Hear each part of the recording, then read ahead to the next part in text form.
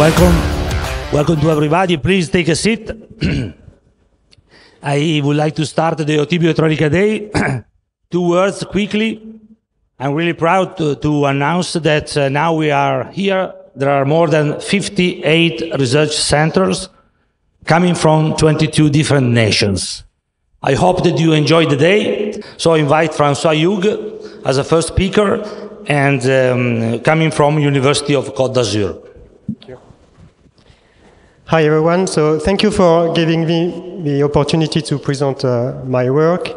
So today I'm going to present a novel neural framework to assess movement control at the spinal motor neuron level. So as you all know, understanding how movement is produced is controlled remains one of the main challenges in many scientific fields. For example, we don't know much about how these skilled movements are produced, or even how simple movements such as grasping an object are produced. So there is a long-lasting hypothesis that movements are controlled through a combination of muscle synergies, where a synergy is defined as a group of muscles receiving the same command. So on the right-hand side, you have an example of 4 synergies controlling lower limb muscles during gait. So for example, the first synergy in blue is mainly composed by muscle 1, 3, and 4, and receives this activation. The second synergy in red is mainly composed by muscle 5 and 6 and receives this command, etc. And so these synergies have been proposed as building blocks that could simplify the construction of motor behaviors. Indeed, by sending the same command to multiple muscles, it does reduce the number of degrees of freedom to be controlled. But is there really a dimensionality problem at the muscle level? So in other words, are we looking at the good scale? And indeed, we know from a long time that motor neurons are the final common path for motor control. It means that the central nervous system likely controls hundreds or thousands of motor units instead of dozens of muscles. So it's the reason why we recently proposed a novel framework which is based on the assumption that movement is produced at the motor neuron level. So this framework has 4 main assumptions. The first one is that motor neurons are grouped into functional groups or clusters or synergies based on common inputs they receive. So it's what you can see on this figure, where you have motor neurons innervating 3 different muscles, and you can see that these motor neurons are grouped into 3 different clusters. But what is the most important is that these clusters may significantly differ from the classical definition of motor neuron pools, such that they may involve only a portion of a muscle or span across muscles. So again, it's what you can see on this figure, where you have motor neurons innervating muscle 1, which are split into 2 different clusters. And in contrast, you have motor neurons innervating 2 different muscles, so muscle 1 and 2, which belong to the same cluster. So it's perhaps the most important assumption of this framework. So the third one is that clusters represent functional modules used by the central nervous system to reduce the dimensionality of the control. And the fourth assumption is that selective volitional control of single motor neurons within a cluster receiving common inputs cannot be achieved. So what I mean here is that we predict that we shouldn't be able to dissociate the activity of these 2 motor neurons because they belong to the same cluster, in this case cluster 1.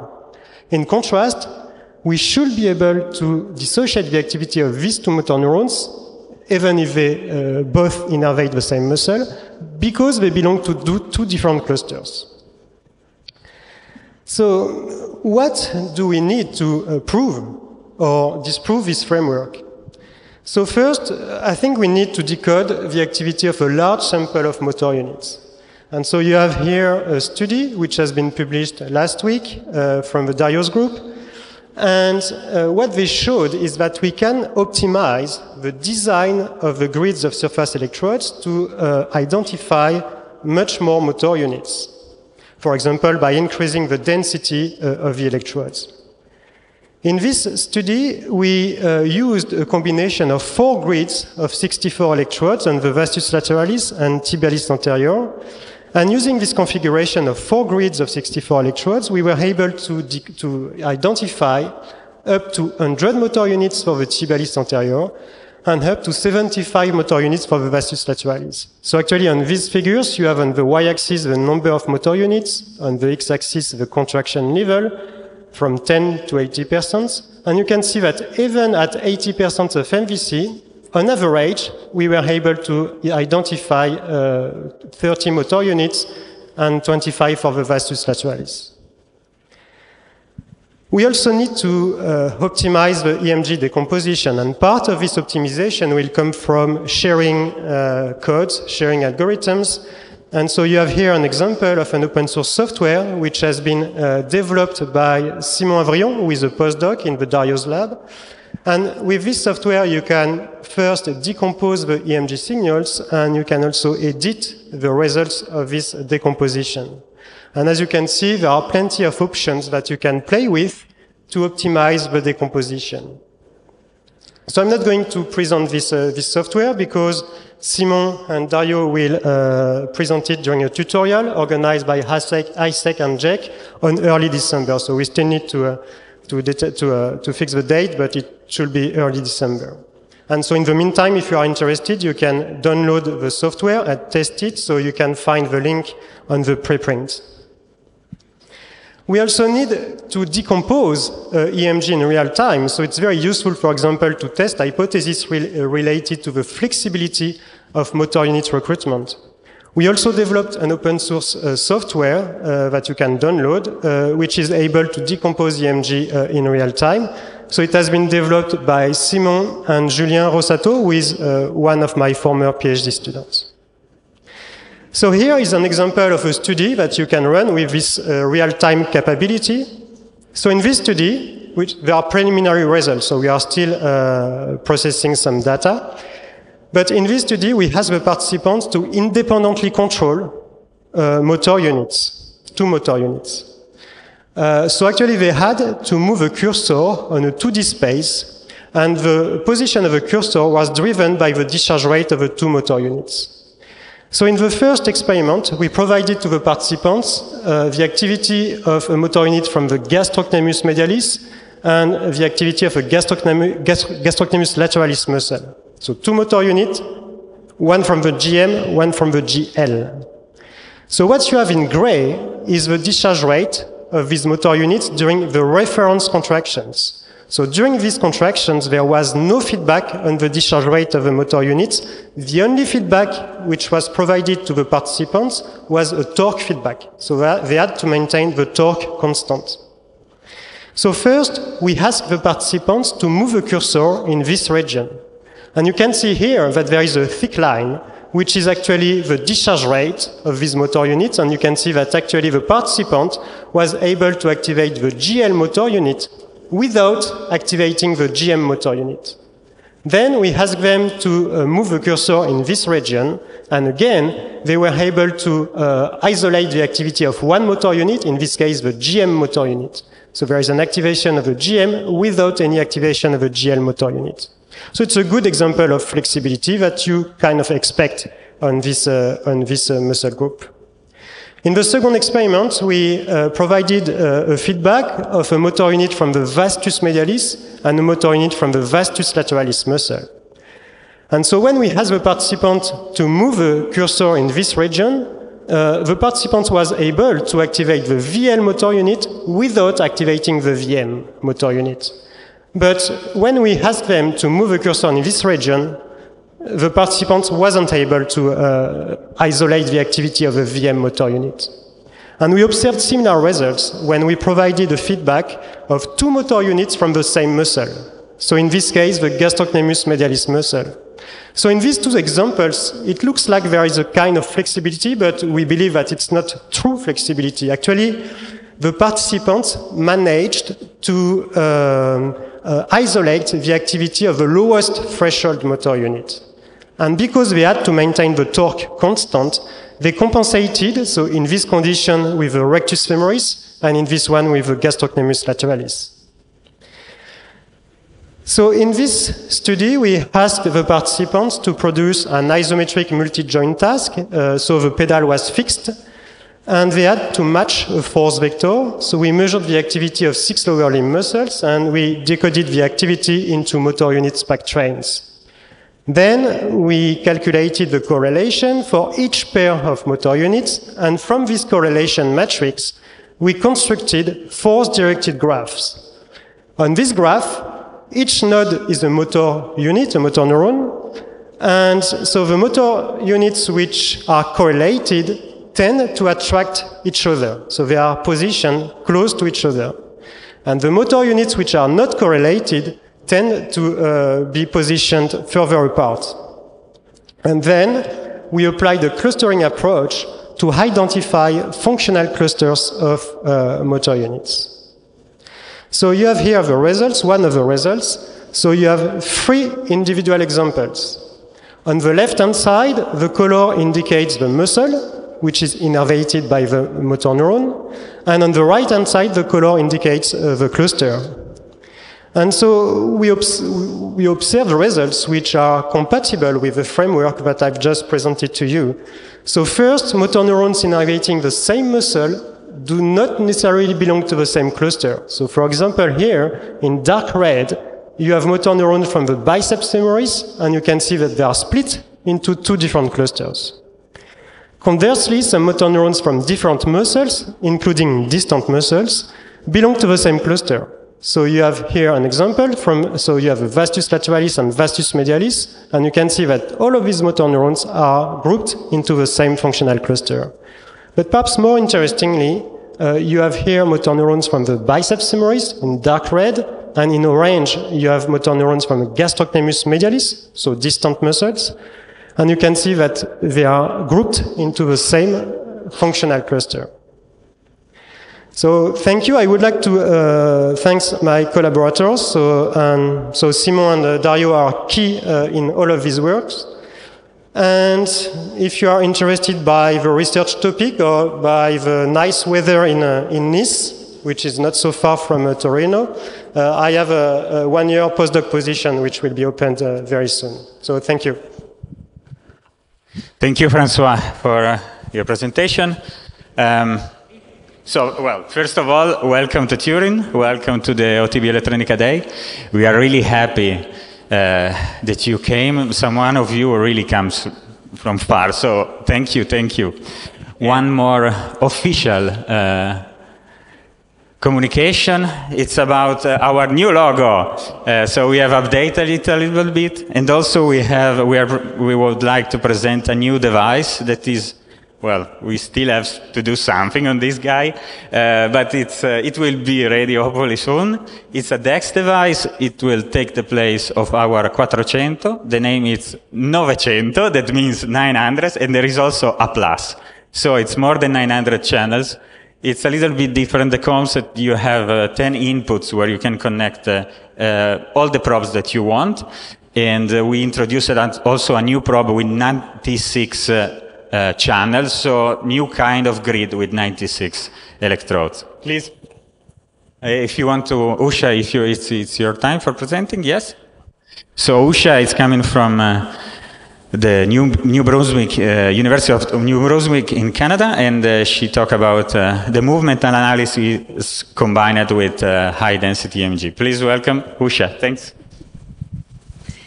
Thank you very much. Thanks for inviting me. I wanted to share a little bit about what our lab does at the University of New Brunswick. It's the Andrew and Marjorie McCain Human Performance Laboratory, and we are located in the Faculty of Kinesiology. Primarily our research is in the area of kinesiology, biomedical engineering. My work is in neuromuscular physiology and surface EMG applications, and we also do some work in human factors engineering and ergonomics. The lab was created in 2011, and we had an idea of building a lab on a jogging track in a newly constructed building, which sounded like a really good idea, but there was lots of challenges as we developed the lab. But the nice thing with it is that it sits in the middle of a 190-meter jogging track with double doors on either side. So you can open up the doors, and it allows you to look at human movement with people walking, running, or even wheeling through the lab. Our lab is equipped with 12 T160 Vicon motion capture cameras, 6 force plates, an isokinetic dynamometer, which we had a very old system, but 2 weeks ago we just got a new one, so that's been installed. We have a high-density EMG system and several other EMG systems and pressure pads. What we decided, I guess just over 10 years ago, was that it was critical to bring all that infrastructure together. The co-director of the lab is a clinical biomechanist, so she is involved heavily with motion capture and looking at different kinematics and kinetics of gait. My area is more EMG, looking at muscle activity. So I just wanted to share a little bit of the research that we do, primarily in kind of the basic human movement research, some of the applied research we do, and the clinical work. So this is some early work that we did looking at lower limb function using a high-density EMG system, the 64. We looked at one muscle and looked at quadricep function during knee extension, and we varied the speed, the varied intensity, but more importantly, we looked at sex and age differences. We did find some, but obviously one of the limitations was that we looked at one muscle, the quadriceps. Quadriceps has 4 muscles to it. So we increased the number of muscles and we continue to see differences. But it also told us that we really wanted to improve our protocols and think about how we were gathering that data to ensure that we were looking at the muscle as a whole. Currently, I have a student that's looking at the triceps surae muscles during plantar flexion. He's a former runner, so he started by doing some honors work looking at university runners compared to controls. So what he is doing is looking at the medial and lateral gastrocnemius muscles using 232 channel grids, as well as the medial and lateral soleus muscle. Soleus is a little bit understudied and continues to be. So he wants to look and see what are the differences across different levels of contraction, both in men and women. He's using a ramped isometric protocol. We have not really delved into decomposition, but thanks to significant work from several people in this room, as well as OT Bioelectronica, this is something that is more accessible to us now through the software as well as the established protocols. So he is going to be investigating decomposition to see what the differences are throughout the varying intensity. So that's a few of the projects that we're working on that are more our basic kinesiological studies. We also do human factors and ergonomic research. We have a number of industries in New Brunswick that we work with, and 4 consistent items come up as concerns for workplaces. Repetitive work, obviously, and the strain that can put on the muscles, musculoskeletal disorders, fatigue, and we also work with our local workers' compensation board to help with rehabilitation and return to work programs. It's not sufficient to say somebody has an injury without trying to determine how to get them back to work. So a couple of the industries that we work with, we live in Eastern Canada, so we have a lot of forest operations. So a lot of work we've done has been instrumenting the cab of forest harvesting machines, the machines that fell the trees and then load them. We've done some work with store clerks and that are standing in one position for a long period of time. And then the far left, that's just my shout out to my hometown, that we live near a cymbal manufacturing factory. So the company that makes cymbals for musicians, and they worked with us on a project because a lot of their workers have injuries because they continue to do hand hammering, and there's a lot of vibration as they build these cymbals. Recently, one of my graduate students looked at platform carts and pushing tasks, and she was looking at a standard industrial platform cart. We weighted it with about 200 kilograms of weight to mimic something that's typical in lots of work operations. And she looked at the external obliques, the rectus abdominis, and the rector spinae. Because of the limitation with how many channels we had, she did have to do 3 trials and move the electrodes. But basically what she was looking at is what was the impact of changing the handle height of the cart as well as the handle orientation. And with all of the work that she did, she found that pushing at hip height with a horizontal handle design resulted in lower muscle activity, which would suggest that that's what you want for an industrial task, particularly as people are working for long periods of time. So that's some of the ergonomics and human factors work that we do. A bulk of my research in the last 10 years or so has been looking at upper limb prosthesis users. This is some very early work that we did using a high-density EMG system. This is not an OT Bioelectronica system. This was a, shall not be named, another competitor system. And it's amazing advances that the company has made in terms of grids. We had to gel each one of those electrodes individually. It was a bit of an experimental protocol nightmare, but we did get data from prosthesis users, from individuals amputated limb.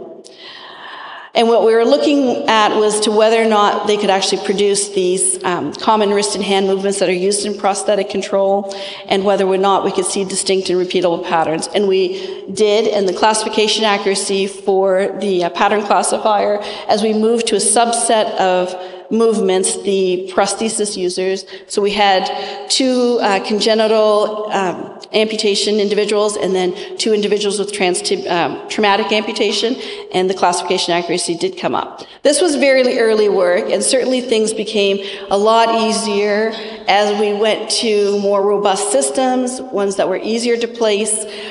So we continued to look at myoelectric control using EMG. Robustness is always a concern in clinical settings, increasing functionality. It's funny, we had a meeting a couple years ago, a myoelectric control symposium, and we had an individual with 4 amputations, and he discussed the importance of not getting too excited because we have a 95% classification accuracy, because if you're the individual that has that cup of coffee and it drops, 95% is still not good enough. So I had a student that was looking at different kinds of classification systems, and this is probably OT Bioelectronica's legacy system now. This is the Trentadue, and what we did is we used electrodes around the forearm, to collect data from able-bodied as well as prosthesis users. I don't know if this will work or not. You can see it a little bit. So what he did is he looked at 2 control schemes, a linear regression with frequency division technique and then a standard bandpass processing, and he did find the did find that the frequency division technique did perform quite well. We also have looked at transtibial amputation using isokinetic dynamometry, and we were hoping that the HDEMG data could give us greater insight into muscle activation. The availability of the dynamometer is great because it allows you to do dynamic contractions in somewhat of a controlled fashion because you can control the speed. But we wanted to see whether or not this is something that we could pursue to use for strength training. It resulted in us creating an adapter for the leg, because every clinical participant is different, their amputation looks different, and how they attach to the unit was challenging. And we did find some success with this, looking at different patterns. We looked at the rectus femoris from affected and unaffected sides.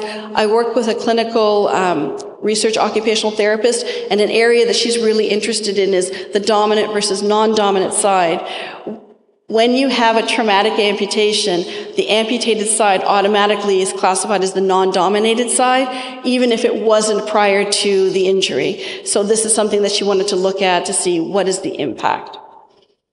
So we found that the prosthesis users did demonstrate strength and muscle activity differences between their non-affected and their affected side, which is not surprising.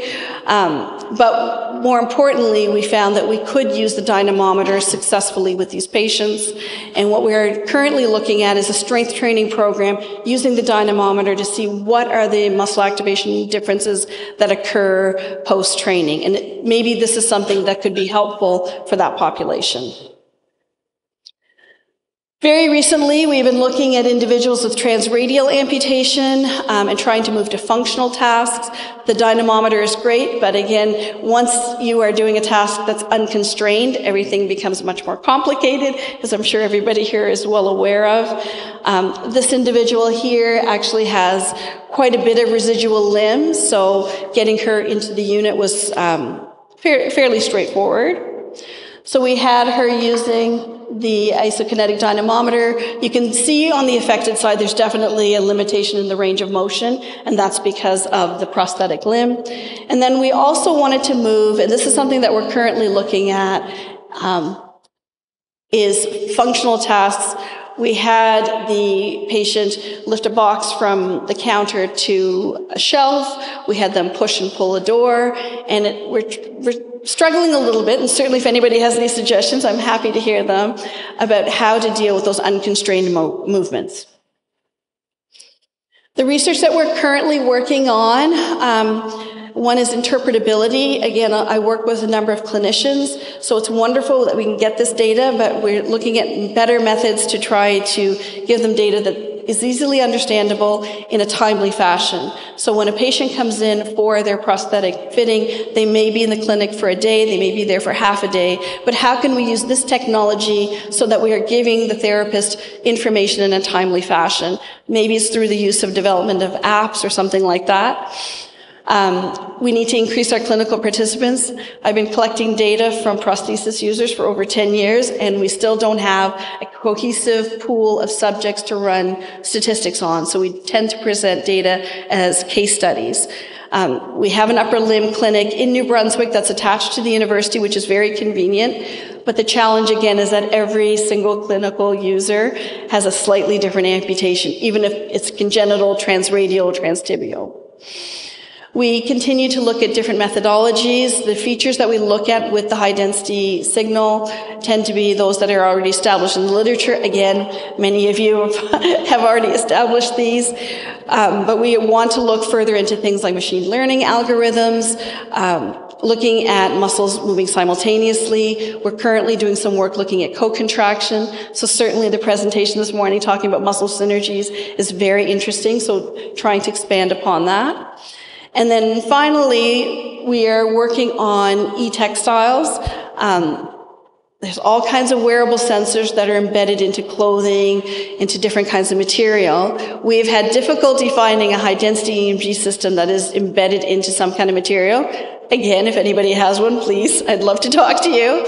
I had a wonderful group of students this past summer, and what they did is they 3D printed a flexible piece of silicone, and they put 18 monopolar electrodes and were measuring the noise, and they had pretty good results. It's far away from ever being something we're going to use, but it was a fun project to try to see what kinds of data we could pull from it. So those are some of our current areas that we're investigating.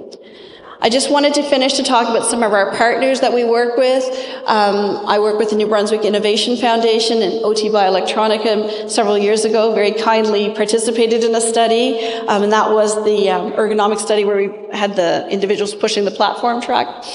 I'm also funded through the Natural Sciences and Engineering Research Council for most of my discovery research, but they also have a wonderful program, which is an alliance program with international collaborators. And then I just wanted to finish by mentioning the MyTax Global Link program. Some of you may be aware of it, but it's a wonderful program that allows third-year students to go to another country for a 12-week internship. MyTax is a very good host of this program because they provide a stipend for the student, they take care of the visas, they take care of their travel. The last time I checked, France, Germany, the UK, Australia, Brazil are all part of the countries that are in this program. I do not believe that Italy was one of the countries, but I would suggest to my academic partners from Italy that this is something that you should look into, because this was the crew that Dr. Chester and I shared this summer along with a couple of graduate students. And they are some of the strongest students that you can get for an internship. And the wonderful thing is that they take care of the logistics, and the students that complete this internship can apply for a graduate scholarship to come back to do graduate studies. So I'll leave it there. In the middle of that photo is my co-director, Dr. Victoria Chester, and we have one project engineer. We probably need another 3, but Natalie Marcial Munoz is our project engineer. So that's a little bit about us. Thank you, Usha. Thank you, really. We selected some people, and we like that people share the knowledge, the experience. So we'll see several presentations with really different approach, really different techniques showed, or results, or whatever. So we made the selection. We hope you enjoyed, but I'm sure you will. Now it's time for Roger Enoka from Boulder, Colorado, talking about the KISS effect, if I'm not wrong. Buongiorno. Perhaps you're wondering what the KISS principle is. Well, I will enlighten you. Andrea, are you listening? I want you to listen, please. So I received this message from Andrea on May the 11th, 2023, And this is what he said to me. He said, about the talk, it will be only 15 minutes and it has the aims different from a typical scientific presentation. Will be really appreciate videos and pics that shows your activity, your protocol, your university as a sort of advertisement for your work. So I interpreted that in terms of the KISS principle, which is keep it simple, stupid. Watch. So here's the pegboard test being performed by a young person and an older person, and for about 15 years, we have been trying to explain the difference in time to complete this task. So as you look at these two videos, you can see clearly that the older person appears to be a bit more deliberate, takes longer to do the test, and we're curious to know how can we explain this difference in pegboard performance. So I'll leave you to look at this video, and you can focus on what the hands are doing and what can you see that the hands are doing that might explain differences in pegboard times. So the general conclusion that you might draw from these two videos, and much of which is in the literature, is that the performance of older adults is definitely worse than that of younger adults. And you see many papers that talk about declines in function with advancing age. But one of the points I want to make to you today is that not all older people are the same. Okay, so here's a video. This is a 68-year-old woman. And if you look at her hands, she's clearly superior to the other two individuals. And it turns out that the time it took her to complete this test was 36 seconds, which is the fastest we have ever recorded in the lab, and we've recorded hundreds of people doing these tests. So she had very fine motor skills. And so I'm going to tell you the results of the study that we've just completed. And this person was a participant in the study. And we recruited a range of older adults, ranging in age from 60 to 80. We had them do the test, and we recorded the times. And then we did a cluster analysis using several different techniques. And each procedure identified two groups of individuals. One group of older adults who were faster than another group. So we had a slow group and an old group. The important point here is that the grouping was not related to chronological age. So I think it's a big mistake when people study aging and classify participants based on chronological age. The more appropriate approach is to take some performance criterion and cluster them on that performance. So here the performance criterion was pegboard time. So we took these individuals and we had them perform a practice intervention. They simply come into the lab on 6 occasions and do 25 trials. And these are the data that we had. So in the top, we have the people in the slow group in red and those in the fast group in blue. And what you see in the top graph is the first performance of the pegboard time. And on the right is the second performance after the practice intervention. And below is the times at each of the practice interventions. So there were 6 practice sessions, and you can clearly see that there's quite a drop there at the beginning for both groups of individuals. And if we group the data, this shows the absolute change in pegboard time for these two groups of individuals. And in absolute time, the greatest change was for the slow group. But if we look more carefully at what's happening across the practice intervention, again, the red is the slow and the blue is the fast, and we do a statistical analysis of the change in the average group pegboard time, we could fit these changes with 2 functions, an initial one that was a steep slope and then a more gradual slope. And we interpreted these changes indicating the first part representing the acquisition of a novel motor skill. So pegboard task is definitely a novel task. And what you see is a rapid decline in the pegboard time for both groups of individuals while they are learning this novel skill. And then subsequent practice sessions was what people call the consolidation phase.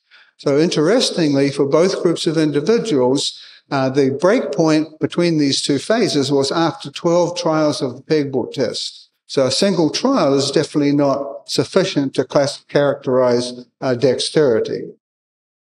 And another thing that we did is we had the subjects perform the pegboard test by putting it on a force transducer and measuring the downward forces applied to the pegboard. And you can see here, here's the downward deflection as they're pushing the peg into the board. Phase number 1 is when they're picking the peg out of the well. Phase number 3 is when they are inserting the peg into the board. So the other two phases are phase 2 is transporting the peg from the well to the hole, and phase 4 is moving the hand back to the well. So if we take these 4 phases, which we call peg manipulation phases, and we look at how these times differ across individuals, here are some data for 3 groups of individuals, young, middle-aged, and old, and you can see the insertion phase is the longest for all 3 groups of individuals. And if we use these data, these times, pegboard times, to predict pegboard times, we get some strong associations. So for middle-aged individuals, you can explain 78% of the variability in the observed time based on the times of 2 of these phases, the insertion phase and the return phase. And for older adults, the correlation was not quite as strong, R squared of 0.49, but the predictive variables differed. So it was the selection phase and the transport phase. So back to the practice intervention. Here we have the fast group on the left, and this right, and the slow group on the right. And here are the phases before and after.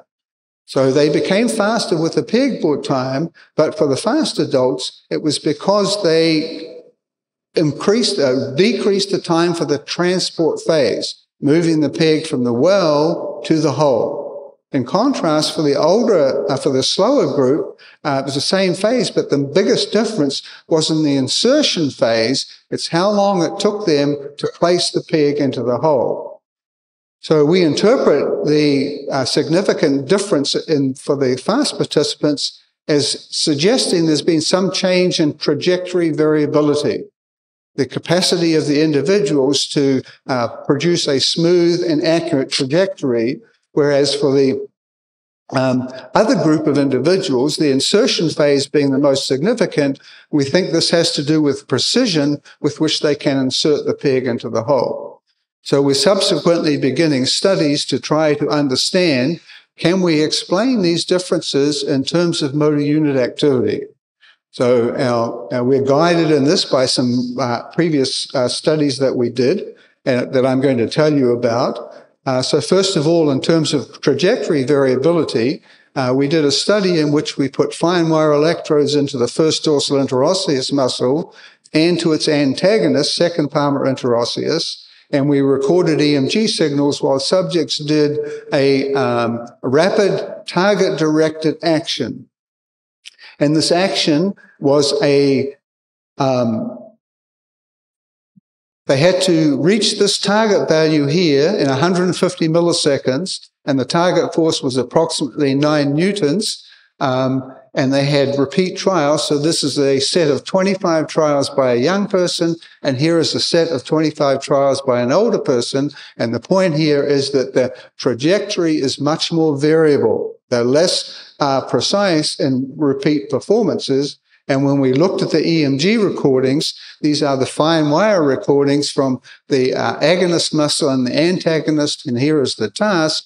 And what we're going to do is we're interested in motor unit activity in this first 150 milliseconds to see, does this change differently in these two groups of participants? And then the other aspect is about the precision of the insertion phase. And this is guided by some work that we did on force steadiness. So very briefly, I'm going to tell you about one of the studies in which attempt to explain differences in pegboard times based on strength, force steadiness during two different tasks, and a reaction time tasks. So the force steadiness tasks were single actions, pushing the index finger sideways, pinch grip here, and wrist extension. And then the subjects had to do two of these tasks at the same time. So index finger abduction, wrist extension, or wrist extension and the pinch grip. And very interestingly, what we find is that the coefficient of variation for force, so the measurement of force steadiness, the force fluctuations were greater when they did the double action task. So let me just say this another way. The muscles are producing exactly the same force in single and double. But the force fluctuations are more pronounced when they're doing the two tasks at the same time. This must mean because the motor neurons are receiving different types of synaptic input during the two tasks. So if we try to go back to our steadiness task, here's a single action pinch. Subject had to apply a force up to 10 newtons and hold it steady. And then this is the same force, same muscle, same target force, but now this is the double action, and again was to get up to the target force as quickly as possible and hold it steady. We measured the time to match the target force and the amplitude of the force fluctuations, and we found that in young adults that we could explain 70% of the variability in the pegboard times based on those two outcome variables. And so the outcome variable was the time to match the trajectory during the double action pinch. And then the other one was force steadiness during wrist extension. So to summarize the main points I've tried to make today, the time to complete the groove pegboard test is unrelated to chronological age in older adults. And pegboard times decrease with practice for all older adults. And older adults require 12 practice trials to acquire the novel motor skill. And the adaptations in peg manipulation capabilities differed for older adults who had either slow or fast pegboard times. In case I didn't mention already, Andrea, I'm from the University of Colorado, Boulder. And if you didn't know, we have 300 days of sunshine in the year in Boulder, and we're at the foothills of the Rocky Mountains. Thank you very much. Thanks, Roger. And next time I will write shorter mail, maybe it's better. Anyway, I would like to use this time. We are in advance, but better like that, so the day will be less heavy. I would like to introduce my cooperator about the software, the software designer. Already Enrico described them before, but now they will show the new software, and finger crossed for me, better for you. Thank you. Okay, I'm Simone, and together with Fabio, we want to show you a very quick look at the new software. We decided to develop a brand new software to get closer to some of our customer needs with new feature implementation, to overcome some restrictions of the old technology, and for two other main reasons. We know that many of you use OTB Lab mostly for the acquisition and then move the data into Python, MATLAB, or another environment. And some others find software a bit confusing, and this is true especially for new customers. So keeping this in mind, we wanted the new one to be faster, smoother, easier, and in general we wanted to create a better user experience. Everything you're going to see is a sort of alpha state. We are not 100% sure we remain the same once we have collected some feedbacks. But anyway, let me just, oh no, trackpad is not so ideal, but simple loading screen.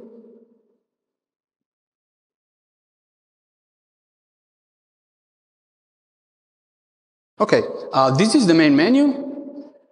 We split it in half. On the left side, you can find everything related to database management, subjects, study cases. As you can see, it's still in progress and will not be available in the very first release, but we'd like to let the user create its own workspace and keep track of its work.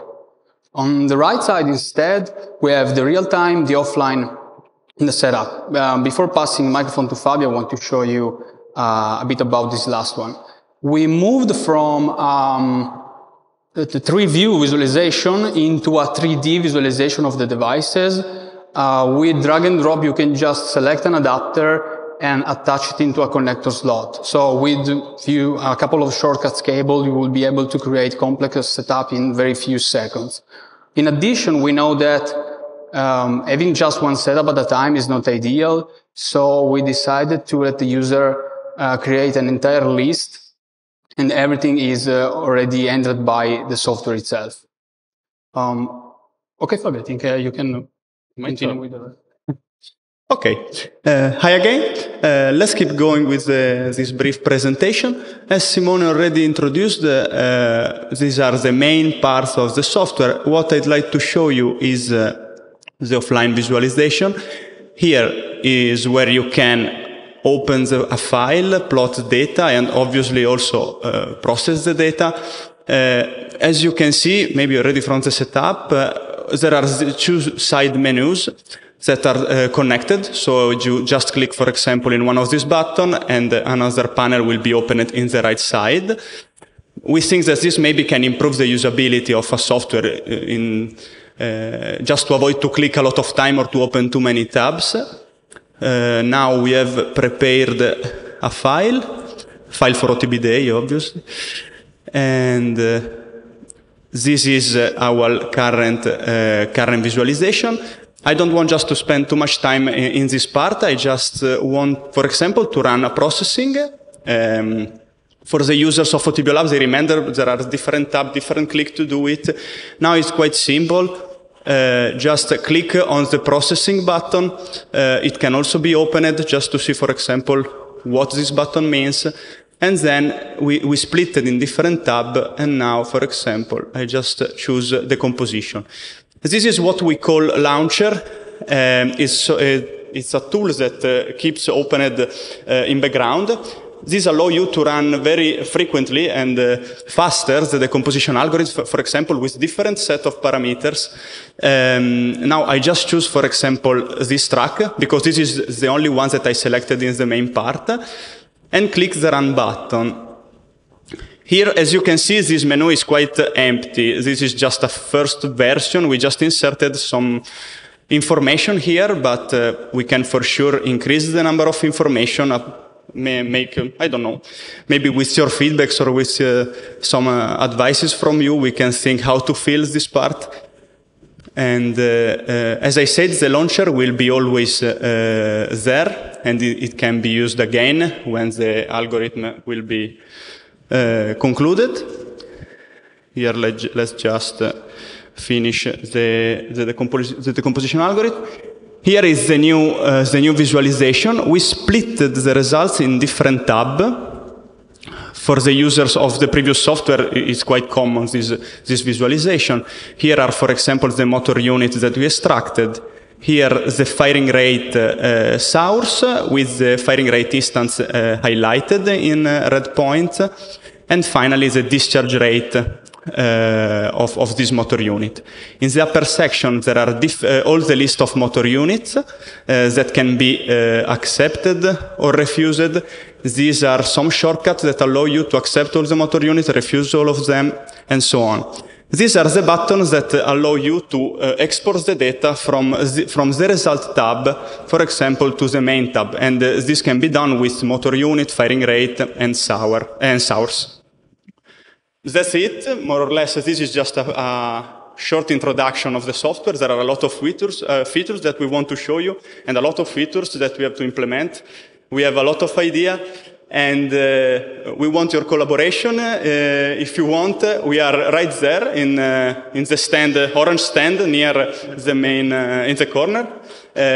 We will be right there, me and Simone, to answer your question, to discuss with you about software, what you'd like to see in the future of this platform. And especially for all the persons that are interested, we can have your email, we can take your email, and we'll send you this alpha version to all of you, to all the persons that are interested and that want help us in the development for the future. And the software is totally working with also the old devices. And that's it. Thank you. Enjoy the OTB day.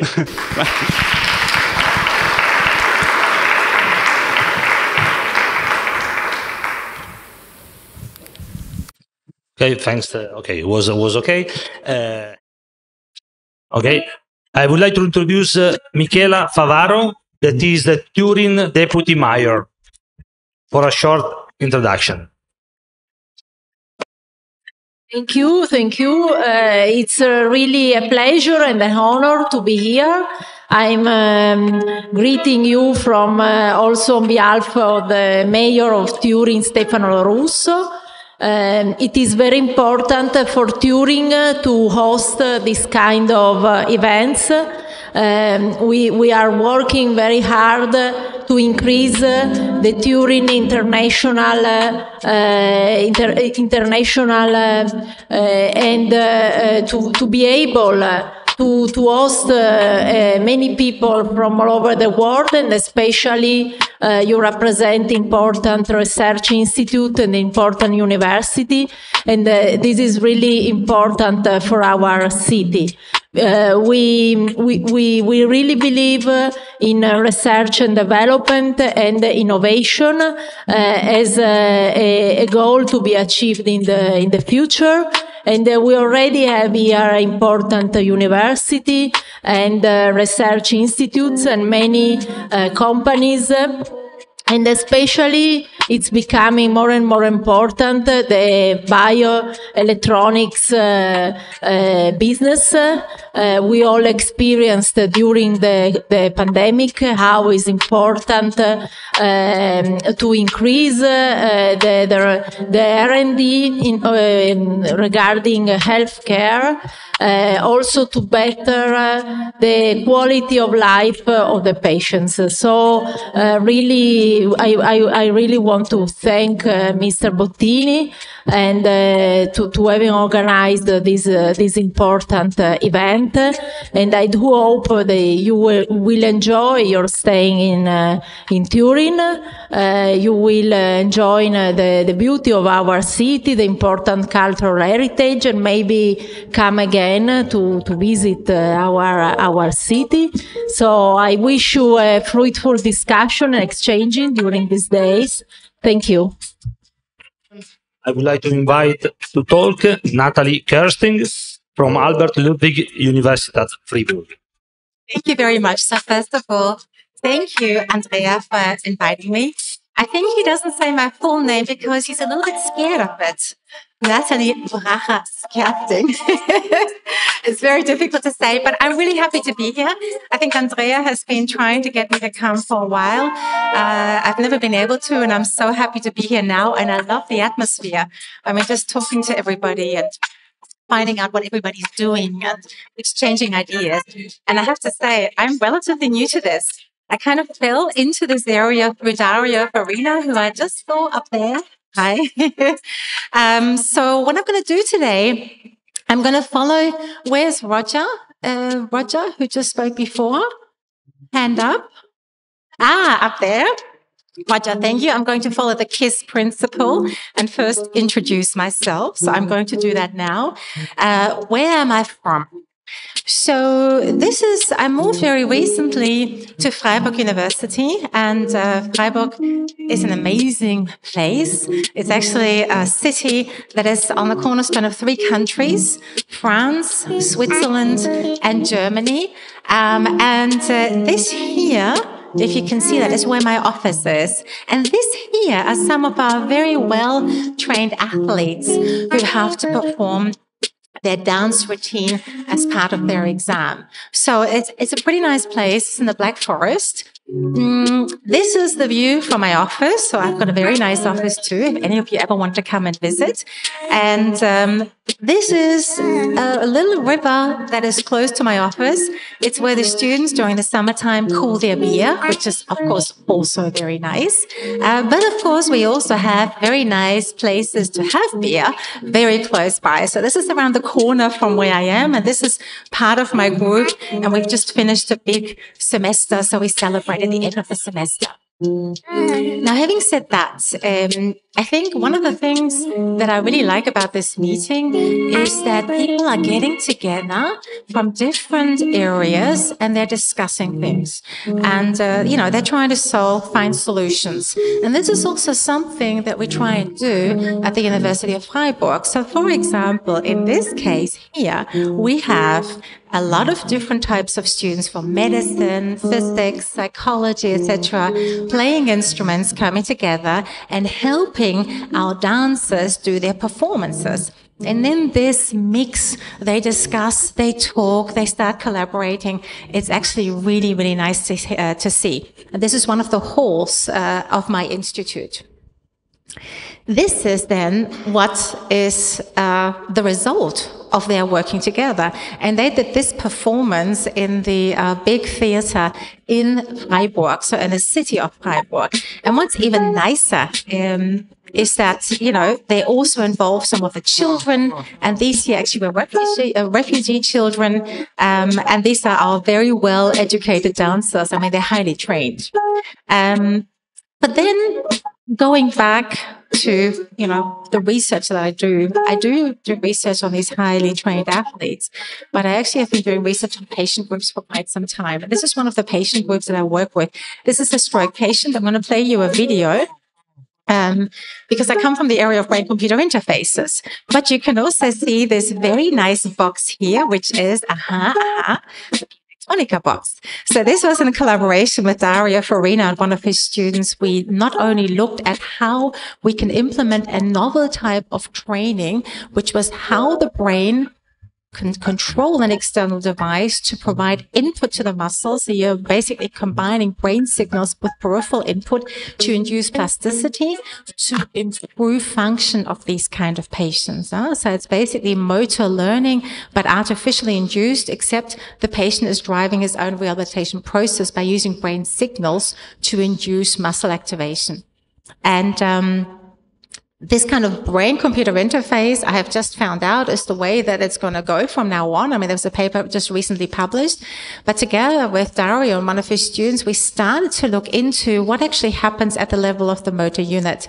And initially, the only graph I'm going to show you of this work now is this one here, where you have the coefficient of variation of the force along the y-axis and the age in years. So this was actually showing how age and the coefficient of variation in the force, how that increases together. And I guess this is something similar to what Roger was showing before. But this is in healthy individuals. But we have all the data from the stroke patients that we have yet to look into to see how that actually develops and then how that has an effect on the alterations in the motor unit firing and the synchronization. The other patients I work with, I'm just going to show you a video of this now, are patients at home. So this is a patient, he's wearing a cap and he's wearing this nice glove. It's an ALS patient, amyotrophic lateral sclerosis. I guess you've heard of this. This is very debilitating, this disease.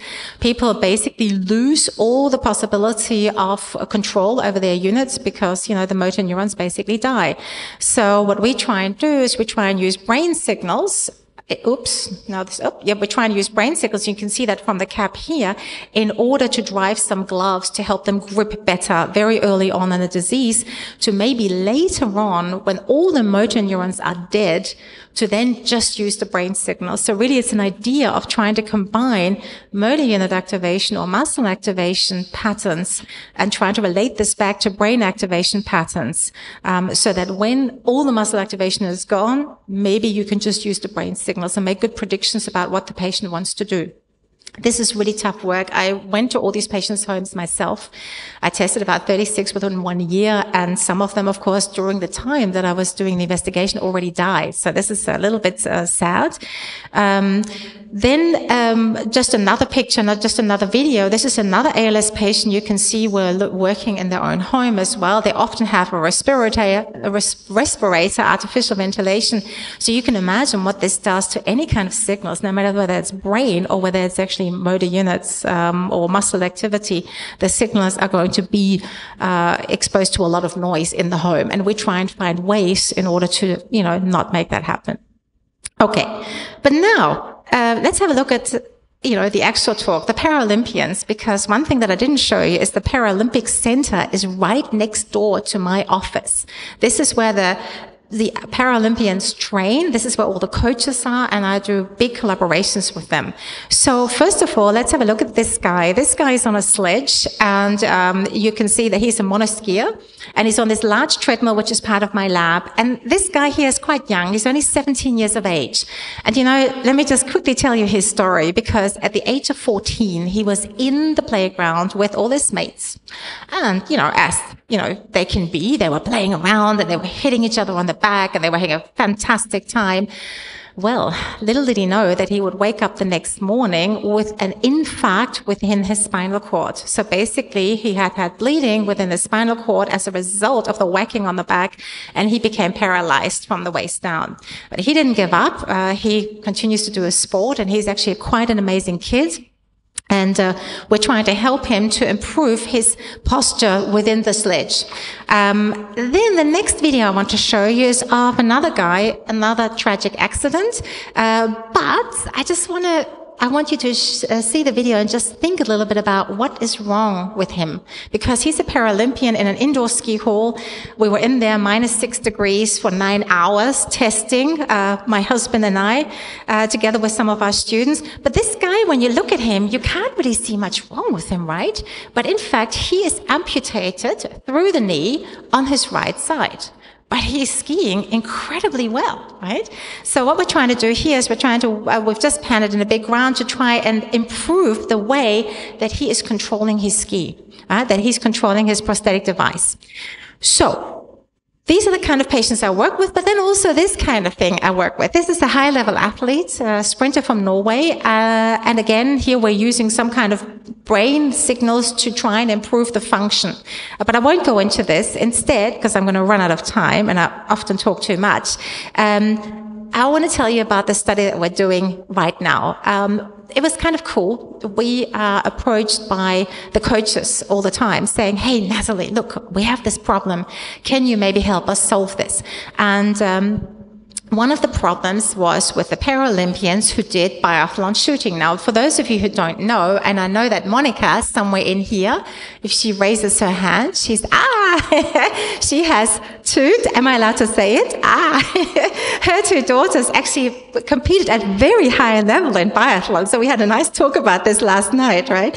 So this is an example, and I hope this video will play now, of a biathlete, and you can see they come in, often much faster than what you just saw, and then they have to take the gun, they have to shoot 5 targets. Now, the disciplines alter a little bit, but the problem that the coaches came to us with the Paralympians is during this shooting, the first number of shots seemed to go quite well, but the last few shots went very badly, plus they seem to not have such good control over the gun. I mean, you have to meet a target and shoot that target.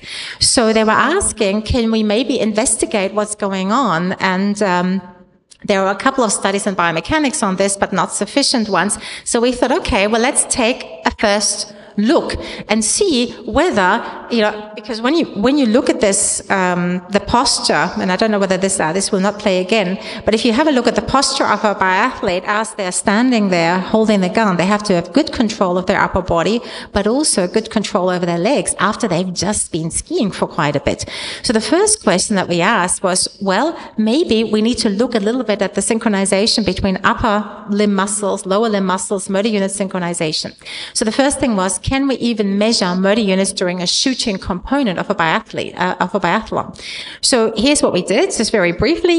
We did, of course, the normal MVCs. I'm going to show a photo of that in a moment for tibialis anterior, biceps brachii. And then we chose the highest level as the maximum voluntary contraction. Then we did RAMs, as is typically done, 10%, 30% of MVC. They were holding, they were following this ramp and holding it for about 60 seconds. So we had sufficient units. And then we did 3 shooting trials, and they have 5 shots per trial. So in the lab, measuring the MVC, you can see very briefly, this is for the biceps muscle, we just have a normal force transducer on there. This is Leonie Hirsch, an amazing student of mine. This here is for tibialis anterior. You can see the force transducer here. So we're just pulling up to try and do the maximum force. So just very standard way of measuring the maximum. Then target shooting. So what you see here, we had to do it in the lab, of course. So we have our subject standing on a force platform that you can see here, shooting out into the room here. And you'll see in there, this is what the subject kind of looks like with all the matrix electrodes on both TAs and both biceps muscles on here, holding a gun. And this is another view. So from this position, you can see into this darkened room, right? And this is where you have, well, this is a little bit small, but you have these 5 targets that they have to meet. So target 1, 2, 3, 4, 5 that they have to shoot. It will light up. It will give them feedback whether they hit it or they did not hit it. This is the gun that they use. So this is not the real one. I think Monica's told us a little bit about the real ones and how heavy they are. This is a training one that they use. It's out of wood. It's a laser gun, more or less. So it doesn't really shoot anything out. And we equipped it, one with a force sensor on the trigger. Yeah. So we could see how much of a force was being applied to that. And we also equipped with an accelerometer. You can kind of see that fixated here so that we could see how the gun was actually, moving around. So we used that for the synchronization of the movements with a recorded EMG, right, for the matrix electrodes. So just very briefly, what are the preliminary results? Well, this is one of them. And this is something that I guess, the experts in this room should give us some advice about, because we have a relatively short duration of the entire 5 shots. Now, this is the entire 5 shots. Even in our not so good athletes, we have about 30 seconds is the maximum. And that's not a lot of time to follow units, right? That's a big problem that we have. So we don't really know how to get around that. And then these are just 2 examples of units. So this is for the TA, this is for the biceps brachii. So the motor units can actually be identified, but the number of units during shooting is relatively low. So if you look at the TA, for the shooting, we have 1 plus or minus 2 motor units. It's hardly anything. And I think Monica was saying yesterday that she tried to test, some EMG during the pull. I can't remember what muscle you were looking at. The finger muscle, yeah. So we're looking at biceps brachii, which is actually one of the supporting muscles, but even there, 1 plus or minus 2 units. For the 10% ramp, we have, of course, more. So same with the 20% ramp. For the biceps brachii, it's even worse. Now we have 2 plus or 1 minus units, and then we have for the 10 and 20% ramp, we have very, very few units. So I don't know whether there's a lot of experienced people with biceps brachii. If there is, please come and talk to me. That would be nice, because we want to continue with this work. So just to give you a quick indication, these are samples. So this is biceps brachii, an example of 1 unit over the entire grid, because we're using a 64-channel matrix electrode. And this here is for the tibialis anterior. One thing that we do seem to see is there seems to be more the appearance of the unit in more sites for the biceps brachii than for the tibialis anterior. I'm not so sure whether that's normal or not. Haven't talked to Dario about it yet. I need to do that. But just to give you an example of some of the recordings that we have for today. So really, the preliminary conclusions are it's possible to identify single motor units during shooting, TA, biceps brachii, relatively few units identified during the shooting. We have a shooting duration which is relatively short, and the really good athletes are much shorter, even than 30 seconds. And we need to ask ourselves, is with this kind of technology or this kind of methodology even further analysis possible, or should we go another way? So with that, I'm going to keep quiet and just thank these amazing people. So Ralf Rombach, he's the coach of these athletes, and Walter Rapp, who's actually their biomechanist. I don't know why there you go. Uwe Kersting, who's sitting over there, who's helping a lot with some advice on the biomechanical side. Of course, Dario, I thank all the time because we've worked so much together for so many years, so thank you.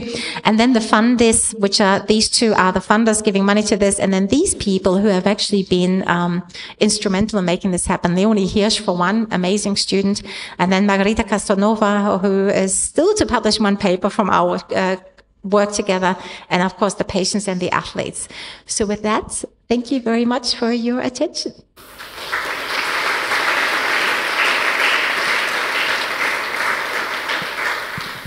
Thanks, Natalie. If you don't see me near the place, it means that everything works and you are not in delay, okay? If you saw me around here, it's not good, yeah. Okay, so now I present the new website, in brief, I hope. Just 1 second for the connection. Okay, 2 words. Wait 1 second, Davide. 2 words on the new logo. Maybe Enrico presented in the video of 900 Plus before release. It's really similar to the previous one. Just we change the O and the T and some font, but the O, we like very much this kind of O and T that seems the button on and off of the devices. Okay, we can go to the new website. Okay, we change the previous version, of course, to have a beautiful one and so on, but we introduce some new functionality. So on the website, I hope that you will find all what you need. Then we skip to another page, Davide. This one is okay, we introduced previously, many of you, when purchase directly the accessories directly from the website, receive a PayPal link where you can pay also using credit card, but even if you don't have a PayPal account. Now we change it totally and we introduce the possibility to pay directly with a credit card. This is really a new feature. Then, last things that I would like to underline, okay, then you can surf from the website and you can see the new 3D animation and so on, but this is another important part, that is the forum. In the forum, we suggest you to ask things and to read how we solve the problem or the issue of other customers. So maybe in this way, the process to solve problems will be more fast. We hope to have a lot of comments, and we hope to be able to manage as better as possible. In this year, we care a lot about assistance, and I hope that you are happy about our assistance, but we would like to improve that using this kind of new method. Now I would like to show the slide regarding our numbers.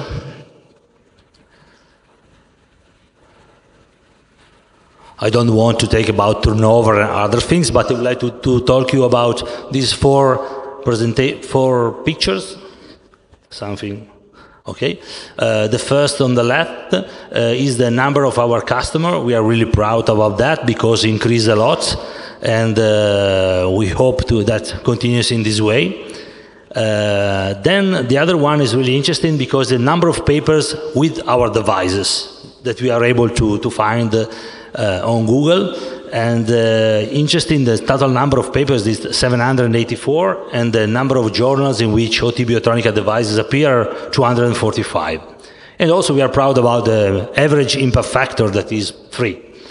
Other interesting things could be the web visit per year. Not all year this graphic grows up, so we have to find a way to push customer or potential customer to visit us, so we have to work on that. And that one is something that is really important for us internally, maybe not interesting for you, but is the number of channels that we serve per year. This one, the number is really low, but we have been stopped from the semiconductor shortage, so even if we receive a lot of order, we have many months in the first part of the year that we are not able to deliver devices. Now I can assure to everyone that we are in the run, and the components are available, and so for the end of the year, for sure, this number will grow up. So I thank you all, and I will introduce the next participants.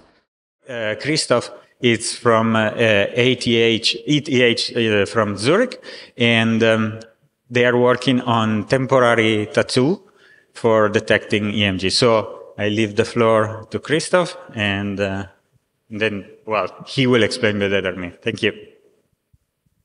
Thank you very much, Enrico. Thank you, Andrea, for having us. So maybe this is a good transition from Dan's talk, because I'm going to talk about a dry interface today. We are a group of researchers, particularly from Sant'Anna, and me, myself, I am a postdoctoral researcher with Luca Benini in Zurich.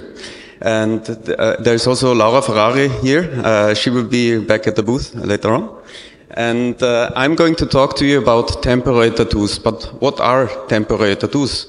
So maybe the ones under you that have kids maybe know, because tattoos usually come in this kind of shape, like a dinosaur or any kind of animal, and you apply it on the skin. And how do we get the functionality in that kind of platform? Well, we need some deposition methods, and we are using basically two methods. It's inkjet or screen printing. The core difference in between both that screen printing is you can just print much more volume in less time. So this is our preferred target method. And what is the key characteristic of it to make it a dry interface for EMG data collection? Well, it's basically the adhesion on the skin. So imagine if you have like a carton board and you have your wrinkles on the finger, this carton board will not conform to these wrinkles. So what is the strategy to make this a dry interface? That is the reduction of the thickness of the layers. This is also the big challenge, because you need to find a suitable substrate that is thin enough, and you need to fabricate and find a deposition method where you can deposit very fine layers onto top of this substrate. So that's the whole magic around it. So in the end, what you can see here, this is like a replica of the wrinkles of the skin, and you will see that the tattoo basically is really conforming to the skin. And what can we use that for? In the end, for many things. So Francesco's lab has applied this technology to basically all EXG modalities. My focus is more on the muscle side. So why muscles? Because in 2018 I wanted to investigate triathletes, really fast running, and I noticed, okay, these biomechanical labs, they have so many sensors and wet interfaces, and I have a lot of movement artifacts. So my answer to that was, in the end today, is this 18 electrode temporary tattoo interface, where you can see here down. It's the application on the biceps, and we managed to connect it to the OT bioelectronica system, the 64, just recently. Finally, I want to show you some results. This device is not only an EMG device, but you can also collect ultrasound data with it. It has a very good ultrasound transparency, so we tested this on a phantom. You can see here two phantom images, one with and one without a tattoo, and from a visual perspective you can't see hardly any difference. There is some comprising in the contrast to noise rep, but it's minimal. And on the right side, you can see the EMG channels collected on the OT bio, and we found a signal to noise ratio from 24 dB and a mean frequency at 56 Hertz. Lastly, I want to show you the application of this tattoo on the skin How does this work? So in the end, we stick the tattoo on the skin, and then on top of the tattoo we have a support paper which we wet, and then we can just peel off this support layer. Doesn't play anymore, but we peel off this support layer, and voila, we have our dry interface. And that's it. Thank you very much. We will be in the back. Whatever you prefer. So, next presentation is Monica Gorassini from Edmonton, and focusing on how to use HDsEMG in several kind of disease. So, Monica, the stage is yours. Grazie. Thank you, Enrico, and thank you very much for the invitation. Questa è la prima volta che presento in Italia. Sono molto felice, so thank you very much. So going along with the same request from Andrea, I'd like to tell you who I am, where I come from, and what I do. So, this is the pointer. Is it point here? Which one? Okay, the advance, yeah. And where's the pointer? Oh, right there. There. Yeah. Oh, okay. Thank you. So I'm from the University of Alberta in Edmonton. And it's quite a big university. It's about 60,000 students and staff. And it's located right south of a beautiful river. And this is the lab right there. But of course, this is a beautiful picture in the summertime. And for 5 months of the year, Edmonton sort of more looks like this, with a lot of snow. Where's the pointer? Ah, right there. But usually we have nice blue skies in the city. But with a name like Gorassini, of course, I don't originally come from Edmonton, but rather my family comes from northern Italy, here. In the northeastern part, so Pordenone and Udine. So I'm Friulano, allora mandi, chamut. And so that's why it's been very nice for me to come here as an extra visit. So the question then, what do I do? So if you're going to just put it in a single sentence, so if I would have a headstone over my research grave, I'd pretty much have to say that I pretty much overinterpret the firing rate profiles of motor units to make claims about the activation of motor neurons by intrinsic conductances.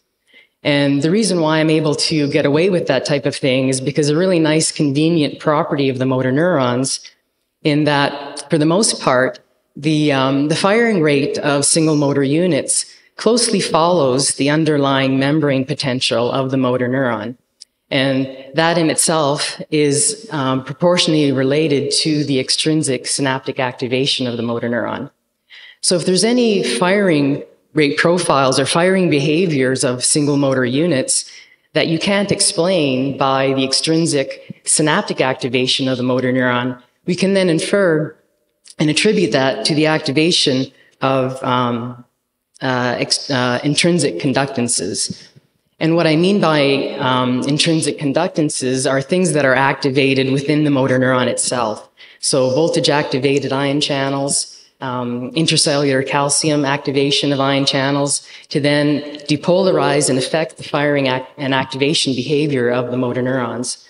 And so we'd like to study the changes in this intrinsic activation of the motor neuron in several diseases during development, to see how it really changes and drives the motor neuron and how it might contribute to producing spasticity, so some motor dysfunction, motor weakness, and problems with motor control.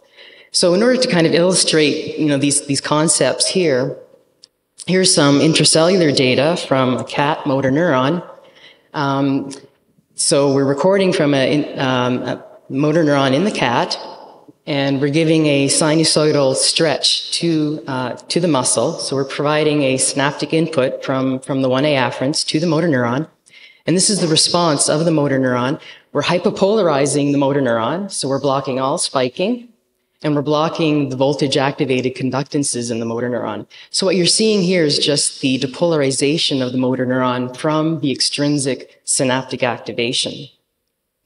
Now, when we remove the hyperpolarization and we allow for the activation of these voltage-dependent conductances, and we apply the same synaptic input again, but we're still blocking the spikes, so we're blocking it with a sodium channel blocker, the response of the motor neuron to the same synaptic input is much bigger, so it's much more amplified. You see a more accelerated response, and you see that the motor neuron continues to be depolarized even though the synaptic input is reduced. And so that's the ability of these intrinsic conductances to amplify and change the shape of the depolarization of the motor neuron. And now you can see its effect on the behavior of the motor neuron, where we now allow the motor neuron to fire. And you can see that it closely follows the membrane potential of when the spikes were blocked. So you can see this sharp acceleration and continued firing when the synaptic input is removed. So in order to kind of quantify the contribution of these intrinsic conductances to the activation and firing behavior of the motor neurons, we can provide a triangular input to the motor neuron.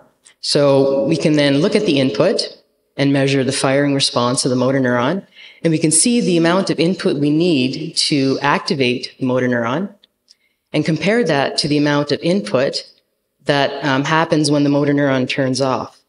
So this basically is a measure of how much current do we need to remove to counteract the added depolarization produced from these intrinsic conductances.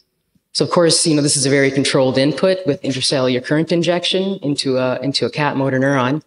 And in humans, we can't, of course, do that. But what we try to do is we get the human subject to make a very similar input profile, this triangular input profile, by contracting and using their dorsiflexion force to target to a red target here. And this is the force profile here.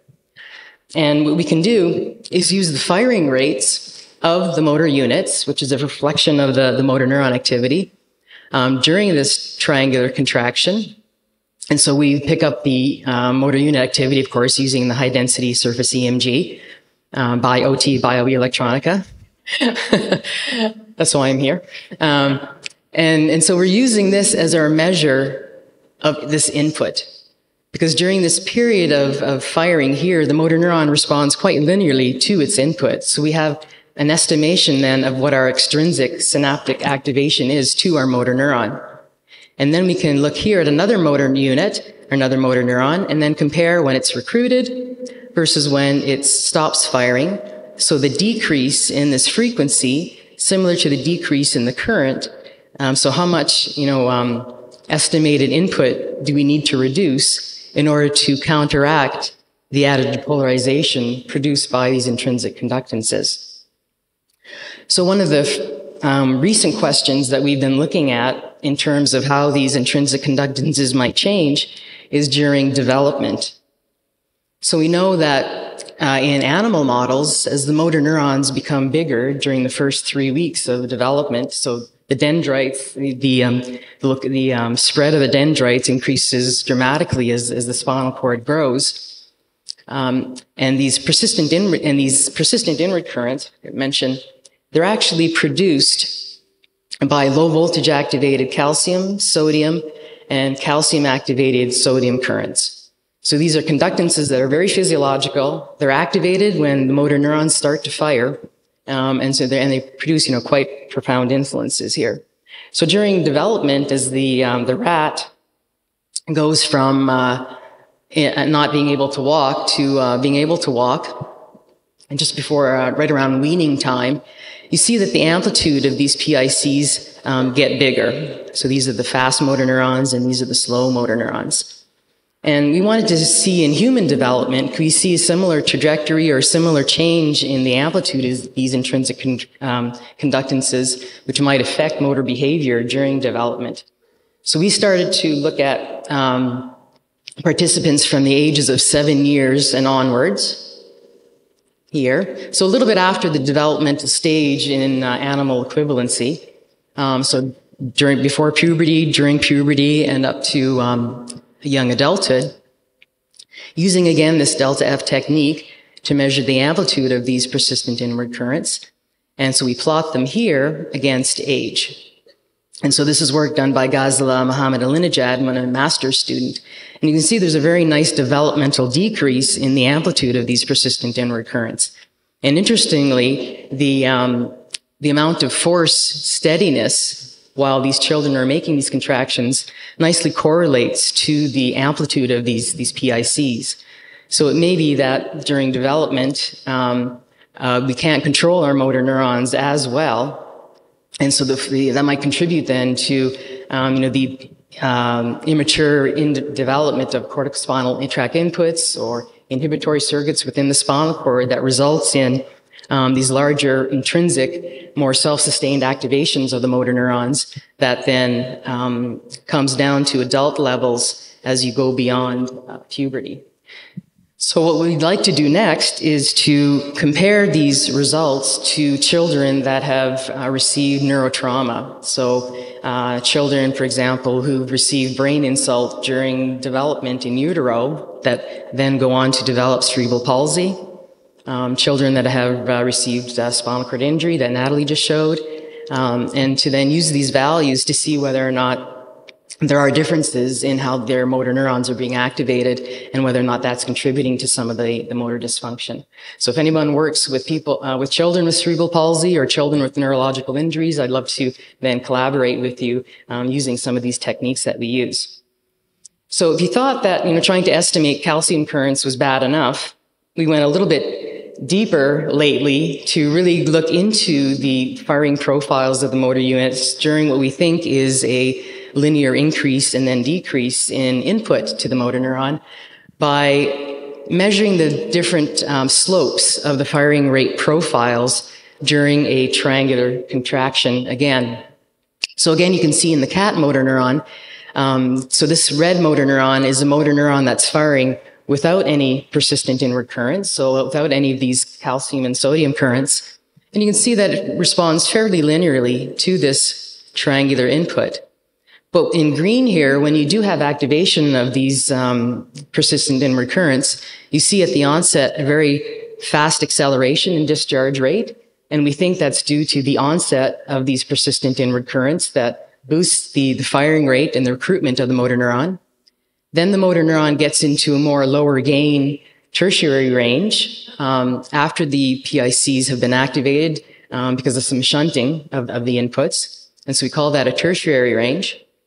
And so you can see similar types of features in the firing rates of the human motor units here. So this fast acceleration and so we think that that's due to the PIC onset. So it's firing a little bit faster than you would predict from the rate of increase of the synaptic input. And then this lower gain tertiary firing range here, which tells you essentially the input-output gain of the response of the motor neuron to the synaptic input. And interestingly, sometimes you see a decrease in firing rate, even though the input continues to increase. And we're calling this a tertiary sag. And you'll see it in the human motor units as well. And currently, we're looking to see whether or not these are a result of the activation of calcium-activated potassium currents, these SKL currents, that might start to hyperpolarize the motor neuron once a sufficient amount of calcium enters into the cell. And to study these types of currents on the firing behavior of the motor neuron, you have to use some neuronal modeling that we're doing with Kelvin Jones, because you can't block pharmacologically too specifically these types of potassium currents in the animal models. And so we're doing some neuronal modeling and some human experimentation to look at these currents here. So interestingly, when we compare for example, the slope of the secondary range here, which we think is due to these PIC onsets, again, we see a developmental decrease similar to that delta F that we measured before. But yet the tertiary range pretty much stays constant and is established at from about 7 years of age. So we think that, this slope here might also be a good indication of the amplitude of these PIC currents, especially if the activation time of these currents are constant, then a much stronger, steeper slope would be indicative of a larger persistent inward current. And in fact, if you plot the delta F value for each person across the slope of this secondary firing range, you see a nice correlation across many subjects. So this slope here could be a good proxy for understanding the intrinsic calcium activation of the motor neuron and how this might change under various conditions. So interestingly, the participants in red here that have very high delta Fs and very high secondary range slopes, these were teenagers and young adults who are on serotonin reuptake inhibitors, which increases the amount of serotonin within the spinal cord, which also facilitates the calcium and sodium persistent inward currents that are activated. So they're activated by G protein coupled pathways. So that was quite an interesting finding for us as well. Okay, so the next, as Natalie introduced, we also look at the activation and firing behavior of motor neurons, in motor neurons that are dying within ALS. And in this condition, you have both genetic causes of ALS and some sporadic causes where there's no known gene that's present within these patients that are producing the disease. But in all forms, it's characterized by a translocation of the TDP43 protein from the nucleus out into the cytoplasm, which is then thought to produce a cascade of events that eventually starts to kill the motor neuron. And so we started to look with high-density surface EMG, the motor unit firing behavior in these patients to see if, if they're different, if something can predict that, this motor neuron is going to die, this one isn't, what stage of the disease are they at. And when we look at the number of motor units that we can decompose from the TA muscle with the high-density surface EMG and compare that to the number of motor units that we count, this is with Kelvin Jones, using the motor unit number estimation. So you stimulate the peripheral nerve gradually and just estimate the number of motor units based on the growth of the motor action potential. You can see a nice correlation between the two, but only for the males. And in females, it's not as good of a correlation, and we really can't record a lot of motor units in the females, as often happens with high-density surface EMG, potentially because of the smaller muscles, more subcutaneous tissue, and whatnot. And this work's being done with Alex Yakinen, postdoc in the lab. But when you look at the firing behavior of the motor units and of the motor neurons in these ALS patients, what is quite striking, so this is during a maximum voluntary contraction. So before the contraction, you can see spontaneous unit activity, and this is when their contraction is finished, that the motor units continue to fire. Many of them continue to fire, but at very low and very stable rates, so less than 10 hertz.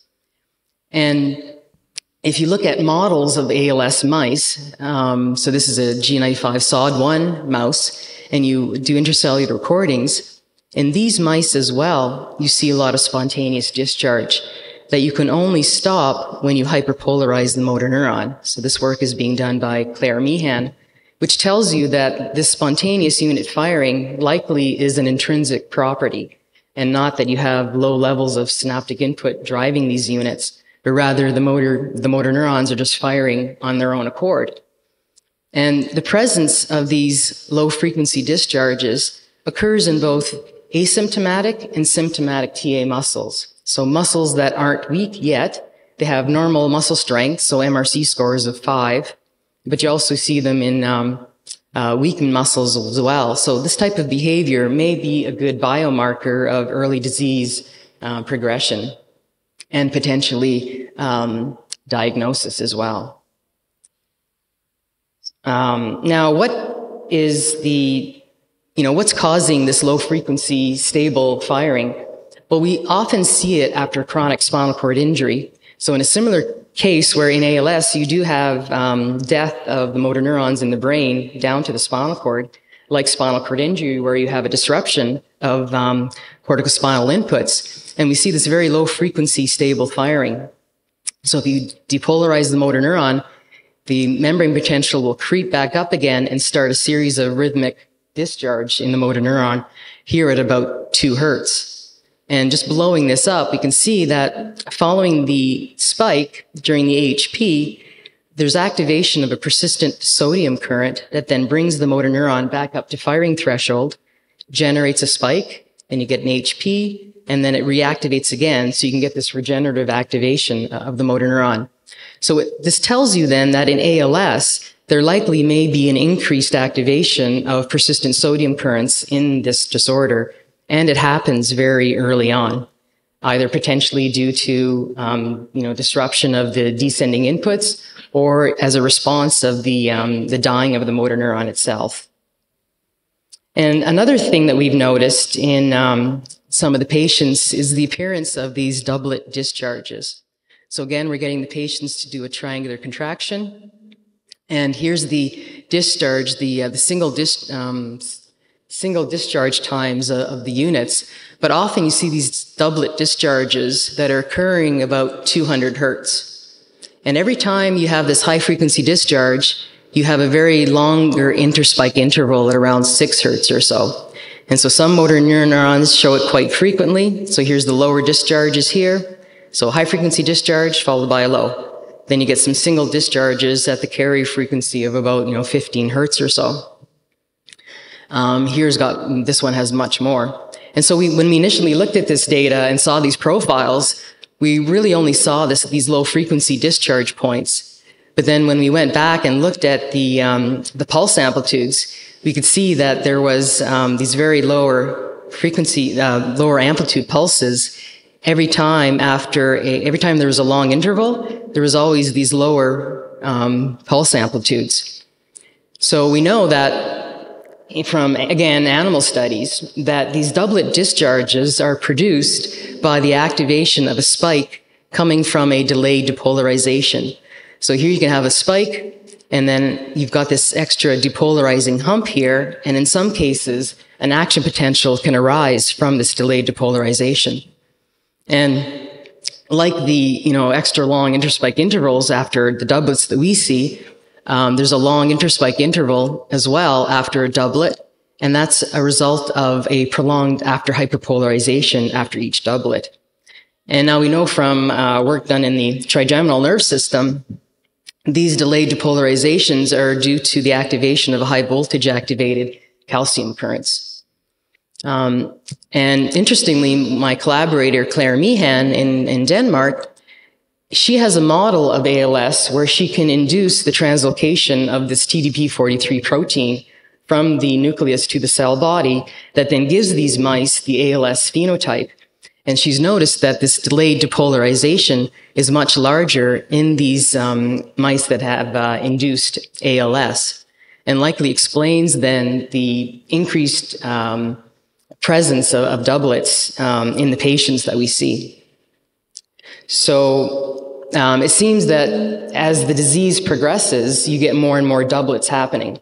So up here is just the number of muscles and experiments that we do where we actually see the presence of these doublets. And in muscles that have an MRC score less than 5, so all of these here, you do see the doublets. Whereas in muscles that have normal strength of about 5, you don't see the doublets. And the question then arises, well, are the doublets in the excessive activation of these high threshold calcium currents, is it a response to the ALS? Is it a consequence of the motor neuron degenerating, or are these excessive currents contributing to motor neuron degeneration? But just from looking at the firing frequency response and the behavior of these motor units, we can make some, conclusions that the sodium PICs and these high voltage activated calcium currents do appear to be elevated in ALS. And hopefully this will then help guide, more of the animal experiments to look at these specific currents to be more relevant to the human condition. And we can also use these measures to determine whether or not a certain drug treatment or physical treatment might be helping to save and stop the progression of the motor neuron dying. So just to conclude then, just by looking at the firing rate profiles very carefully, you can make some conclusions about the channel activation of the motor neurons. So, for example, looking at the self-sustained firing, or the delta F, to give you an idea of the amplitude of these PIC currents. How do they change during development, during injury? These secondary range slopes might be actually a good proxy of this as well, so it's a little bit easier to do. But they also give you an indication of the the rate of onset of the PIC activation. These low frequency stable firing responses, how strong is the regenerative activation of these sodium PICs that we often see after spinal cord injury, and is quite there quite early on in ALS, and even in one participant who had a genetic form of ALS that didn't have the disease onset yet, but showed this type of behavior. The doublets can be quite informative concerning these high voltage activated calcium currents. And currently we're working on right now the what's called spike frequency adaptation. So as the motor neuron firing rates go down, even though your synaptic inputs are going up, is that a signature then of these small conductance potassium currents within the motor neuron? And finally, how do these intrinsic conductances change after injury or neurodegenerative diseases to produce the spasticity and the motor dysfunction? And so this is the crew. Jennifer, longtime standing technician. Krista, Metz, Alex is doing the ALS work. And Babak and Gazla doing the development work. And Babak was quite instrumental in getting a lot of the programs up and running. And here's a long list of the collaborators here. So, of course, Francesco helps me out with the decomposition. Doing some work on cerebral palsy with Kathy Quinlan in Rhode Island. David Bennett and Calvin Jones. So I do a lot of parallel experiments with Dave in animal models to do the intracellular recordings in the motor neurons to really appreciate and understand the mechanisms behind the firing behavior in the human motor units that we record from. Calvin, we're doing some neuronal modeling with, and he does the Muni counts in the ALS patients. And Jonathan Norton was in Saskatoon doing some work in cerebral palsy. And of course, Claire Meehan, who has several animal models of ALS that we work closely with to tie our data together. So, thank you.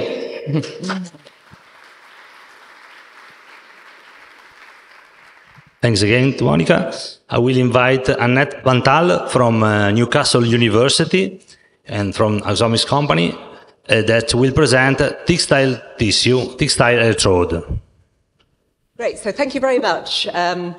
So I'm Annette Bantal from Newcastle University. I have, however, previously worked at Georgia Tech in Boris Proluxtry's group, so there is a little link to Monica's work in that I used to be a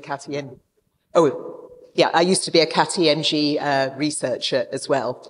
So what I want to do, I want to talk about, just very briefly, I've been told it's only 5 minutes, only three slides.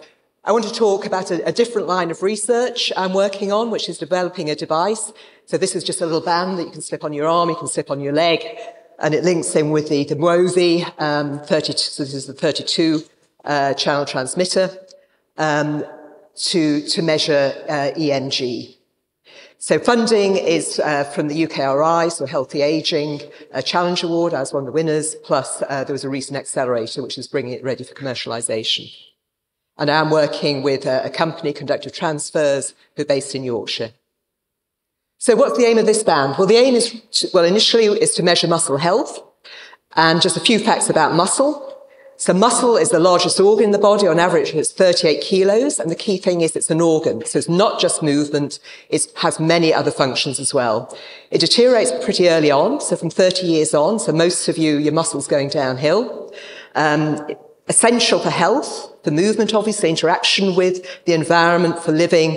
And one of the key things, the one thing which is becoming, being explored more and more, are myokines. So over 600 different types. So these are special molecules which communicate with the nervous system, with the cardiovascular system, with the GIT, lymphatic, immune, and so on. So that is why muscle is essential for good health. Have you ever seen someone who's chronically ill but with really, really good muscle tone? No, you don't see that. So this is, on the left, you can see what young muscle looks like and what old muscle is like. Function will be different as well, but you have no idea what your muscle looks like. If that was your brain, if that was your liver, you'd want to know about it. So the big problem is there's currently no easy way of assessing muscle health or activity. We're researchers, we're all very familiar with it, but you talk to people outside, you talk to people in sports, you talk to people in clinics. They don't use EMG at all because it is a bit of a mess to use. So that's a slightly exaggerated picture, but palpating muscle, preparing skin, knowing where you're putting it, and then what you're going to do with it. So it's not easy. Just a couple of examples of the cost of it and the numbers. So about 10% of people over 60 have sarcopenia, which is where there's quite dramatic loss of muscle mass and function, leading to falls. Cost of falls, muscle weakness in the UK is over £2.5 billion. So a little bit more in euros. So it's a tremendous cost. If you look at pharma, bimagrumab was a drug that was developed by Novartis. At one point, it was estimated to have potential sales worth 4 billion, but it failed its class 2B3 trials. Why? Because there was no good muscle outcome measure. So it improved muscle mass, yes, but it didn't improve function. So it's pretty useless. So what's the solution? Well, the solution is to develop a nice, easy band. So the first iteration, I developed a sock that had problems. So a band is far easier and it's going to be worn far more readily. So this is an example of the band. It can be used on the arm, it can be used on the leg, dynamic situations, isometric contractions. With the grant, we've been scoping the market. So we have had meetings with top flight sports clubs, clinical researchers, so various meetings with pharma companies, big tech, also with military, and that was interesting. So this was an elite force in the UK.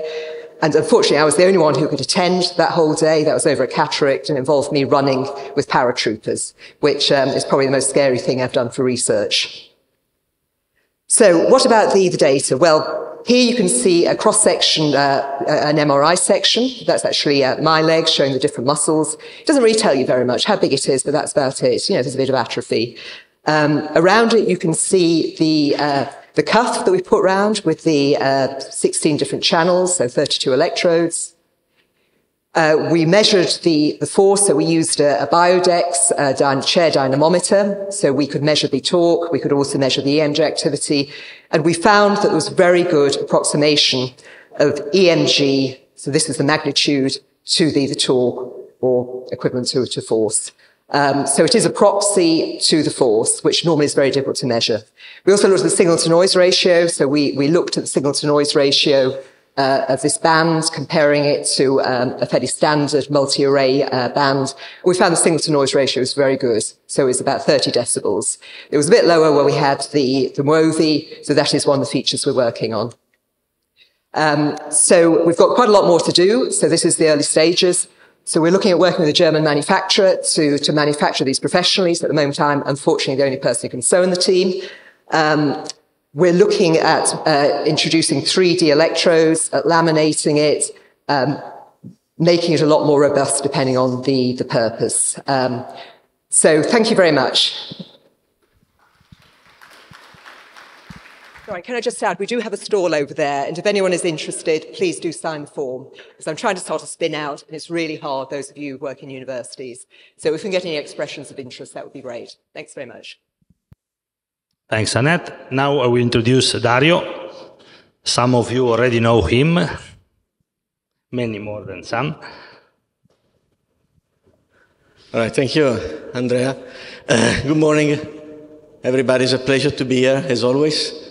I think I've been here to all the editions of this day, so thanks to Enrico and Andrea for inviting me continuously, and it's always a pleasure to be here.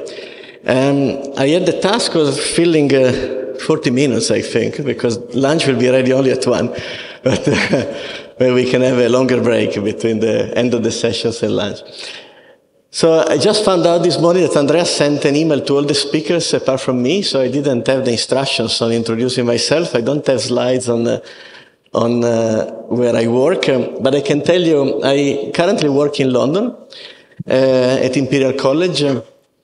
Our main campus is in a beautiful area of London in South Kensington. That's the main engineering campus of Imperial College. and we have a number of other campuses around London. Our laboratories specifically are in the brand new campus in White City, which is in the west part of London. So I work in London at the Department of Bioengineering, but this city is particularly close to my heart. It's my hometown. I've been trained here together with Andrea, actually, in the laboratory of Professor Merletti for many years. And we have to say that a lot of us owe a lot to Professor Merletti and to his inheritance that is clear in a number of the things that we are doing. Today I saw the program when I was asked by Andrea to prepare a title, and I've seen that there were a lot of top physiologists talking, Monica, Roger, Francois, and many others. So I didn't dare put in too much about physiology because I'm an engineer, and I preferred to talk more about technologies. And what I will do is to discuss with you in the next 20 minutes or so on a few approaches that maybe in the future will further expand the possibilities of non-invasive electromyography. We have seen in the last 20 years a lot of advances. 20 years ago, it would have been impossible that a laboratory such as the one of Monica, very specialized in motor neurons, would even think at using non-invasive EMG. And now, as you have seen, even these top laboratories in motor neuron physiology are using non-invasive EMG.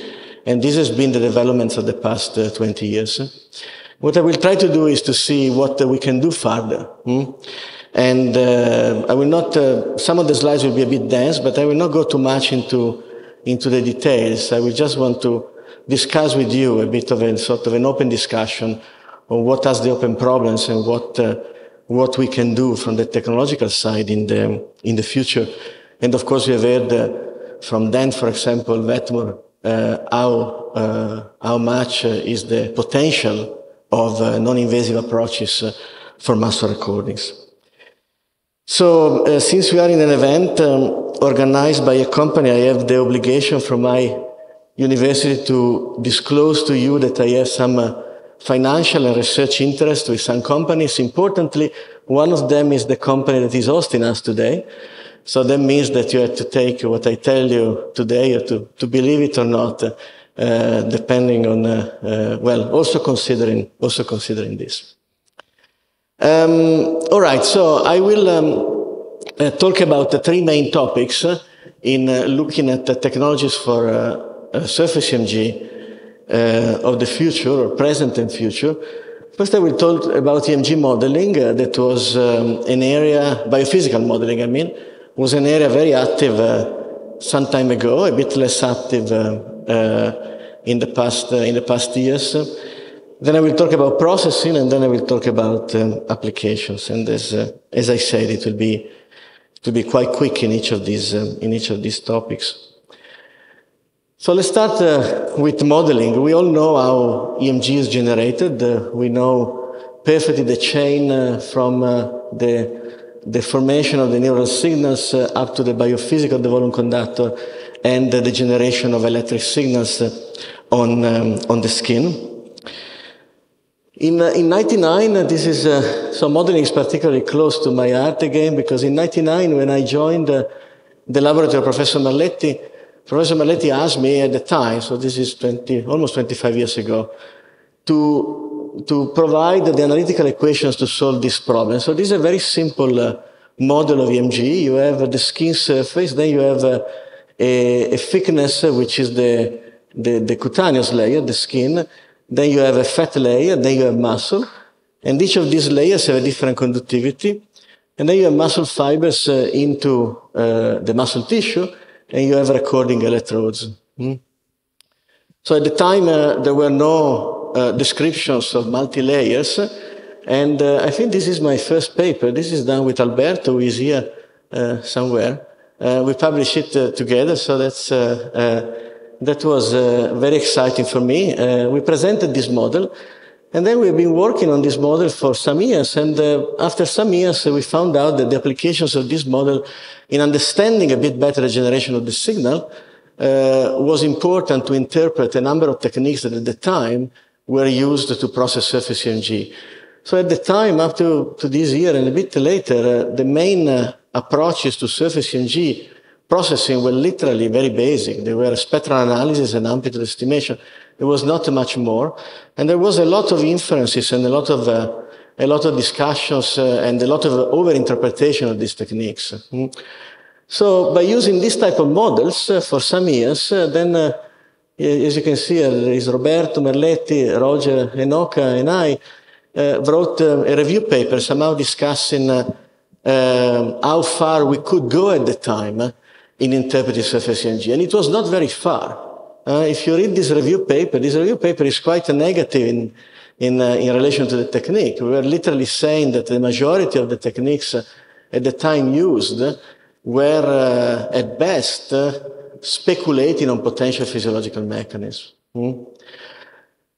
So we continued working on modeling. This was a few years later. This was another problem that Professor Merletti asked me to study together with him. It was a bit more difficult. Now you have a cylinder, and you have again multiple layers. And when you are in a cylinder with multiple layers, if you just have equations, you have to start writing quite complex equations in strange coordinate systems. But you can still solve this problem. So analytically, you can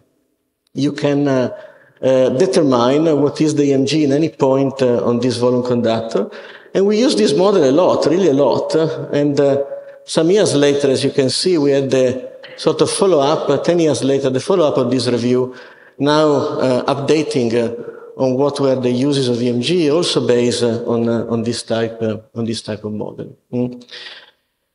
So just to cut it short, modeling in those years and even before had been used substantially to interpret surface EMG, to interpret the process of surface EMG, to understand the link with physiology. After that, there has been a bit of a decreased interest in surface EMG modeling. And this until, in my opinion, recently. So this is work very recent. This is from Kostya and Sam, who are in the company Neurodec, and our own group in London. And this is a numerical model this time. So now you have seen the very simplified models that you have seen before, that we studied analytically. Now we can take this MRI scan of an arm, and we can solve the problem of recording EMG on the skin surface in a very precise way, because we solved that numerically. We solved that by dividing this volume conductor in a number of small pieces, and for each piece finding a numerical solution. So this is a finite element model approach. So the novelty here was that with some mathematical approaches, so matching a bit analytical approach with the numerical approach, we were able to substantially fasten the numerical solutions. So classically, finite element models in the past were taking days to obtain the solution for a single fiber or a few fibers. Now this model take minutes. So it's still it's not a small amount of time if you then think that you have to generate hundreds or thousands or tens of thousands of fibers. But still, this is the fastest numerical model you can find in the literature. Now this becomes interesting because you can really scan a limb of a subject, and you have a sort of a digital twin by simulating the EMG as if it was recorded from that arm. And if you have exact parameters of this model, in principle, you have an exact replica of an individual. So now this is fast, and we were quite happy about that, but then we thought how to make it even faster. So the fact that it's fast is important, but it has really to be really fast to be used in applications such as those that I will show you in later on. And so our idea, actually, this is Xian and Alex in London. Their idea, Xian is doing a PhD in London and Alex has finished a PhD just now, was to say, well, this model is very complex, it's a very complex numerical model, but still, probably it can be learned by a very big neural network. So the idea was, why don't we use this model, which is fast enough to provide enough information to a neural network, we train a neural network, and then we have a neural network that basically generates action potentials as if it was the original numerical model. So I found this fascinating when we thought of this, because this is also in relation to artificial intelligence, how far you can push the boundaries of artificial intelligence, right? So this is a very complex biophysics. Can you have an artificial brain that learn exactly all those complex rules and provide that kind of representation in the synaptic weights of the artificial neurons? Well, it turned out that this can be done, and this can be done in a very precise way. Now here you can see a number of MUAPs simulated in different conditions. It doesn't matter which are the conditions, but they are simulated from electrodes of this type, from MRI scans of individuals, and you probably cannot see it, but you have two traces. One is black and the other one is colored. One trace is the exact numerical model with which the network has been trained, and the other trace is the neural network, and you have an error of around 2%. So now you have a neural network that learns a very complex model, not only, but this neural network can extrapolate. So once it learns on a few conditions, for example, on subjects with different anatomy, it can interpolate and create the exact solution, for example, of a person with a thicker fat layer. So now you have a huge amount of solution that you can generate in a very, very fast way. For example, you can generate all the motor action potential in a muscle in a fraction of a second, and you can generate more than 200,000 conditions in a matter of hours. So this was unthinkable until some years ago. We'll see how to use that in the following. But I want to say that if I had to predict when I was given 20 years ago by Professor Marletti that simple problem of the layers and estimating and calculating actually analytically the HDeMG, if I had to predict that it would have arrived to this level of accuracy, I would have never guessed that. So now we have models that are literally digital twins of individuals. And we can then go further. So this is all work still not published, partly in preprint and partly not. But you will find it soon, either in preprint and also as freely available software. You can go further and then put together the full chain of movement generation. So this is work by Xian and work by Arnaud, who is here in the audience. Arnaud has finished a PhD at Imperial as well, and is now a postdoctoral researcher in our group. So you can then take any musculoskeletal model, can be OpenSim. You can create a movement, or you can even record an experimental movement.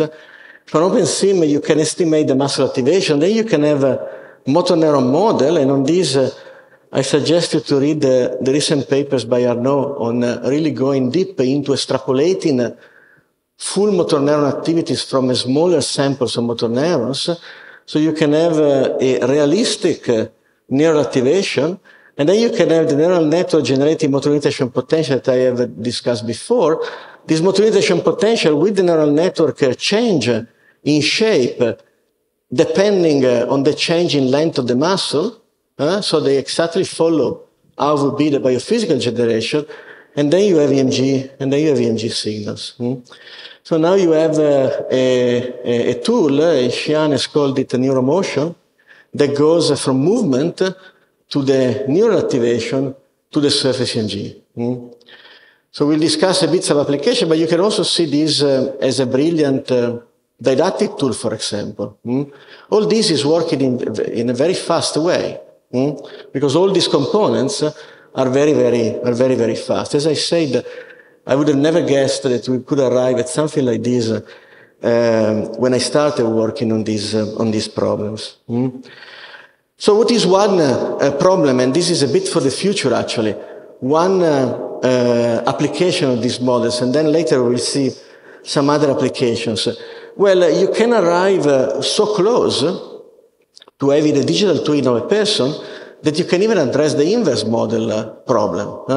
So for example, you could have an observed motor unitation potential, and then you would have a forward model, which is a neural network having the full information about the anatomy of the subject, about the conductivity and so on.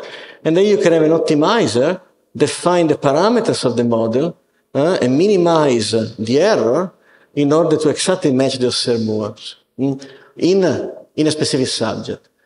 So in principle, you can get any parameters of that motor unit, any non-measurable parameters.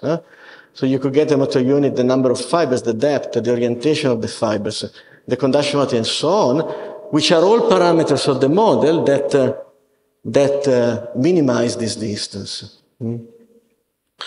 And here you can see just a very simple demonstration of this. If you go further, instead of an observed motor unitation potential, you can have an observed raw EMG, right? You can have the full observed raw EMG. And you can have a model that is generating that EMG and is minimizing the error, so that at the end, within this model, you have the full neural activation of the pool of motor units that are active with the full property of the motor units. So now, as I said, this is a bit a look in the future. That was a bit my aim today. We are far from fully solving that, but Alex is working heavily on this, and he has some interesting preliminary results showing that this is possible. So when is this possible? Well, this is possible, of course, when the model is invertible, right? And proving that that model is invertible is not that trivial, but under some constraints you can do that. Okay, we'll talk a bit more about application of model by talking about processing, which is the second topic I would like to discuss. Again, in this kind of style, which is a bit speculative for the future and a bit of frontier research from the engineering point of view that is currently going on. So, of course, one of the problems that we will solve in the future is increasing progressively the number of motor units that we can decode. So we can decode a number of motor units from surface recordings. In the future, the key aspect will be to decode more and more, and to decode more and more in a more and more accurate way. So now this is a simple approach to decode more motor units. This is again a node that you have known, and this is Simone, who has been trained in Francois' lab, and now is in London and basically working as a bridge between Francois' group and our group. So this is a study showing, just published a few days ago, showing which is the number of units that you can extract from surface decomposition when you increase the density of the electrodes. And normally, I mean, we were thinking that when you arrive at 5 millimeters of interelectrode distance, you have density enough, because you are very close to reaching the spatial minimal frequency of sampling. However, when you go down in density, you find out that you can go to very dense grids, even 1 millimeter distance, and this is a bit related to the tattoo electrodes also that we have seen before, because by having miniaturized electrodes will be very interesting in the future. You can go to a very small distance, and you can see that the number of units that you can decode from the EMG increases substantially. So from a classic type of recordings, where you are between 10 and 20 units, if you have ultra density EMG recordings, as we are starting to call it, then you can get maybe 3 times that sample. So what do you do with that? Well, with that, we are, of course, in constrained laboratory conditions. We are starting to do things that are really very interesting. This is again Simone and Arnaud. And this is work with Francois and Roger Enoka as well. And here what you can see is a very large number of units in the basically the full force range. The number of units that, on average, detected per subject is above 100. And this is done with some experimental tricks that I will not discuss now. But this is accurate. We have looked at every possible drawback in this. And here you see a very large number of units. And now, with this large number of units, for example, you can look at the acceleration of the firing rate. You see, this is the things that Monica has described in a very beautiful way. And here you can see this acceleration fast, and this is the second part. You can quantify that, and now the difference is that you can quantify that for the full population of motor units, almost the full population of motor units innervating that muscle. So here, for example, you have the recruitment threshold, and here you have the acceleration of the firing rate. Depending on the recruitment threshold, you see how differently the different units are behaving. And so this is, as I say, work on which we are discussing intensively with Roger and Francois to try to put it together.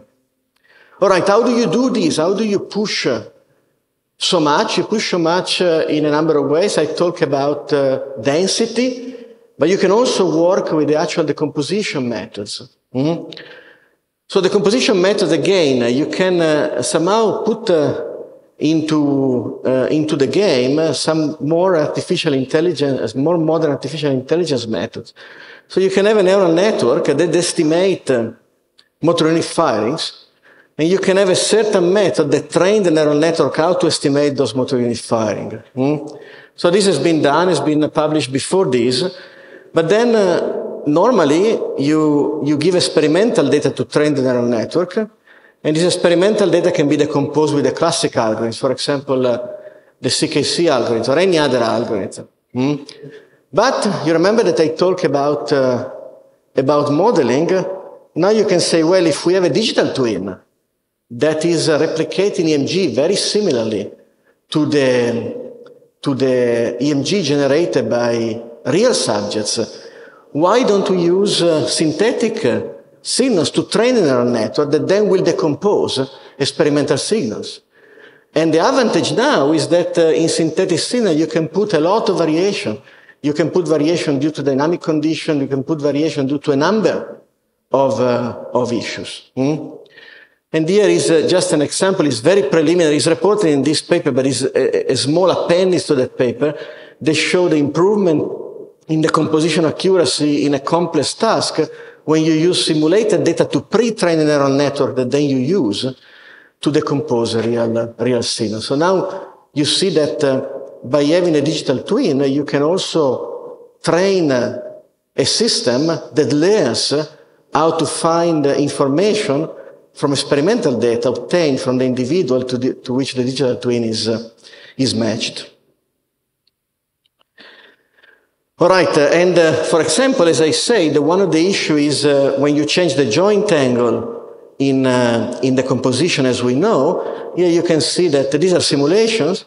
You have a change in the shape of the action potential that can be smaller or bigger, depends on the geometry, depends on a number of conditions. And here you can see two cases. One is a classic decomposition, and one is a decomposition again, very preliminary data. You don't see final results in this talk. You will see the final results in the future. You can see that when you train a network that learn from this condition, then you can recover the missing firings that you were losing because the shape of the action potential was changing. All right, let's go to the last part of this talk, looking a bit at what we can do from the technological side now and in the future. So this is applications. So these are a number of potential applications of surface EMG as interfacing. I think 2 years ago in this same event I gave a talk that was called Surface EMG for Interfacing. At the time, it was not obvious that you can use it for interfacing actual technologies, for example, medical technologies, or consumer electronics technologies, as we have heard from Dan, for example. These are a number of applications that we have done so far in our group. There are others, This has been, in our group, mainly spearheaded by Alessandro Del Vecchio, who is now a brilliant independent PI in Germany. And these are examples of interfacing, for example, to drive prosthesis, to control exoskeletons in spinal cord injury patients, or even application of interfacing in non-human primate models, or in conditions where it's very difficult to measure motor neurons. So there are a number of applications now in which surface EMG is becoming not only a myo interface, which is what we knew since decades, but it's becoming a neural interface, which means that you extract the activity from the spinal cord, the output of the spinal cord, and you use that neural activity to control external devices. So there are a number of them. I will discuss about one of them and a vision and a bit of a step forward with respect to the concept of spinal interface. So I will discuss this application, which is the same as done as presented. So the idea that in the future you can have wearable unobstructed devices that allows you to go back to the spinal cord and to control, for example, a virtual ward or our smart devices. Actually, this picture comes from a paper where Dan is a co-author, and Irene Mendes, I didn't have her photo, but Irene is a PhD student in our lab, co-supervised also by Dan. So now, what I will discuss with you very briefly, and it will be just 5 more minutes, I promise, is the fact that we can, now we know that surface EMG can be used as a spinal interface. We have heard a lot on decoding motor neurons and motor neuron activities from EMG. Motor neurons are in the spinal cord, so we can see EMG as an interface to the last layer of the spinal circuits. By the way, the last layer of the spinal circuits is also the last layer of the nervous system. The nervous system has its output layer, which is the ensemble of motor neurons. So for those of you who are engineers, we have this huge neural network, which is the central peripheral nervous system, and we are so privileged that we can exactly read the very last layer of the neural network. And if you are engineers, you know that when you look at the output of a system, you can guess a lot about the working principles. But anyway, we have heard on a lot of information we can extract at this level, but what about at the brain level? Can we even dare to think that with a wearable interface of this type, we can not only read the spinal activity, but we can maybe even read the brain? Can we do a brain interface? Well, this is interesting because that depends on the type of signal that from the brain go down to the motor neurons. So normally one would think, well, eventually when signals from the motor cortex go down with the various pathways to the motor neurons, then you would have that the output of the motor neuron is very well matched with the bandwidth of the muscle. You know, muscles are working in a very slow way. They arrive to 10 Hz. So you would say if you have to design a system like that, again, if you are an engineer, and you have to design a controller of a motor, the muscle is the motor neurons are the controller, the output of your controller would be matched in terms of bandwidth with the working principle of the motor, right? Now, muscles are very slow. They are have a bandwidth of around 10 Hz. And so you would say anything that comes at the cortical level, as you know, we have very high frequency oscillation with respect to 10 Hz, would be filtered out by the motor neuron because they control the muscle. Well, it turns out that that's not the case. It turns out that if you look at the spectral content of a pool of motor neurons innervating a certain muscle, and this is a graph from Sylvia, who has been working as a colleague of mine for many, many years, and now she's also a brilliant independent PI in Sweden.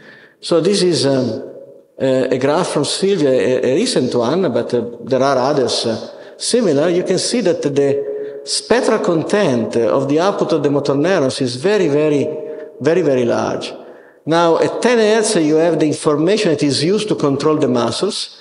This other information is not directly controlling the muscle. Not only, but that is very interesting because this information here, you would say, well, if it is information that comes from supraspinal centers, it will be scrambled in very complex ways because we have a lot of non-linearities in the system. Well, you can demonstrate that actually, if you have oscillation at low frequency or higher frequencies going down to population of motor neurons, if this is projected to a sufficiently large number of motor neurons, they are projected in exactly linear way. So motor neurons transmit linearly high and low frequencies. When you read the output, you have a quite high fidelity reading of what is arriving at the input of motor neurons. So what are these frequencies? Are we reading something that comes from higher centers with respect to the spinal cord? Well, we believe yes, and this is an experiment again, a very recent experiment, not published yet. This is Blanca, PhD student again in London, at the middle of her PhD, and she has finished this experiment that look at the preparation of a movement. So here you have a constant force, and then the subjects have a cue to get ready, and then they have a classic go-no-go paradigm, right? So they don't know which cue will arrive. If it is go, they have to produce a ballistic contraction. If it is no go, they just have to continue without changing the force. So we knew, and this is very well known, that at the cortical level in this type of paradigm, when you cancel the movement, here, you have a huge beta activity. Beta is between 13 and 30 Hertz at the cortical level. And now look what happens at the motor neuron level. So this is a time frequency representation of motor neuron activity in the preparation, and this is the no-go instruction. You have a huge increase in beta and gamma bands of the power in those frequencies. This is not related to movement. The force is maintained constant. So you have no change in behavior. So that's not that trivial because you are reading motor neurons. Motor neurons are attached to muscles. They have the exact task of producing a specific input that produce force. Yeah, you don't change force, but you have the reflection of something going on. And what is this something going on? Well, this is the coherence with respect to EEG. So when you measure with the activity of the motor cortex, and you have a huge increase in the no-go. So this high-level activity in beta and gamma 2 motor neurons actually comes from the motor cortex, and we can read that. And so, as I said, I think for the future, this is telling us that we are putting electrodes on muscles, but we are actually reading the brain, not reading the brain in a vague sense, meaning that obviously the brain produces movements, and obviously movements are related to brain activity, but in a direct sense. We can read the cortical oscillations in a very precise way coming from the brain. And you can go, and this is the last slide, I promise, you can go as far as building a brain interface.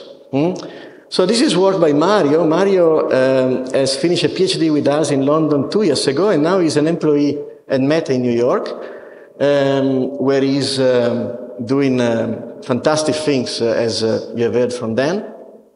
During his PhD, he did this experiment. He took a population of motor neurons decoded from a certain muscle, and he plotted the high-frequency components of those motor neuron activity and the low-frequency component. The low-frequency component is what is related to force. The high frequency is above 10 Hertz, is not related to force.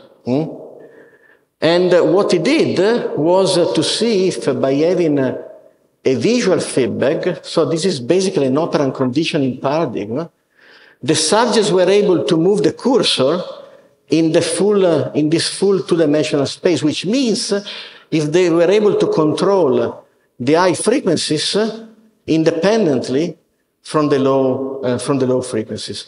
And this, as you can see, is possible. And if you read Mario's papers, you will find out that the modulation that you have for high frequencies imposing a motor neuron feedback implies that the cortical activity is also modulated. So if you record at the same time EEG, you don't tell the subjects anything about EEG, you are modulating the EEG beta by decoding the beta at the motor neuron level. And so that's a classic brain-computer interface paradigm. The difference is if you're doing that by placing a few electrodes on a muscle. And so that's quite, in my opinion, an interesting direction. Also for the aspects of augmentation on which Dan was alluding at. But I have finished, so actually I have a photo myself, but it's just at the end. So that's the new campus of Imperial. It's in the west part of London. This triangular building is mainly biomedical engineering. We are at the 4th floor. Many of you have been to visit us. Those who have not are really welcome to come. As Dan was mentioning, we have established an Imperial Meta wearable neural interface research center recently, on which there are a number of positions available for the youngest of you. And with this, well, I promised to arrive around 1 and I managed. I thank you very much for the attention.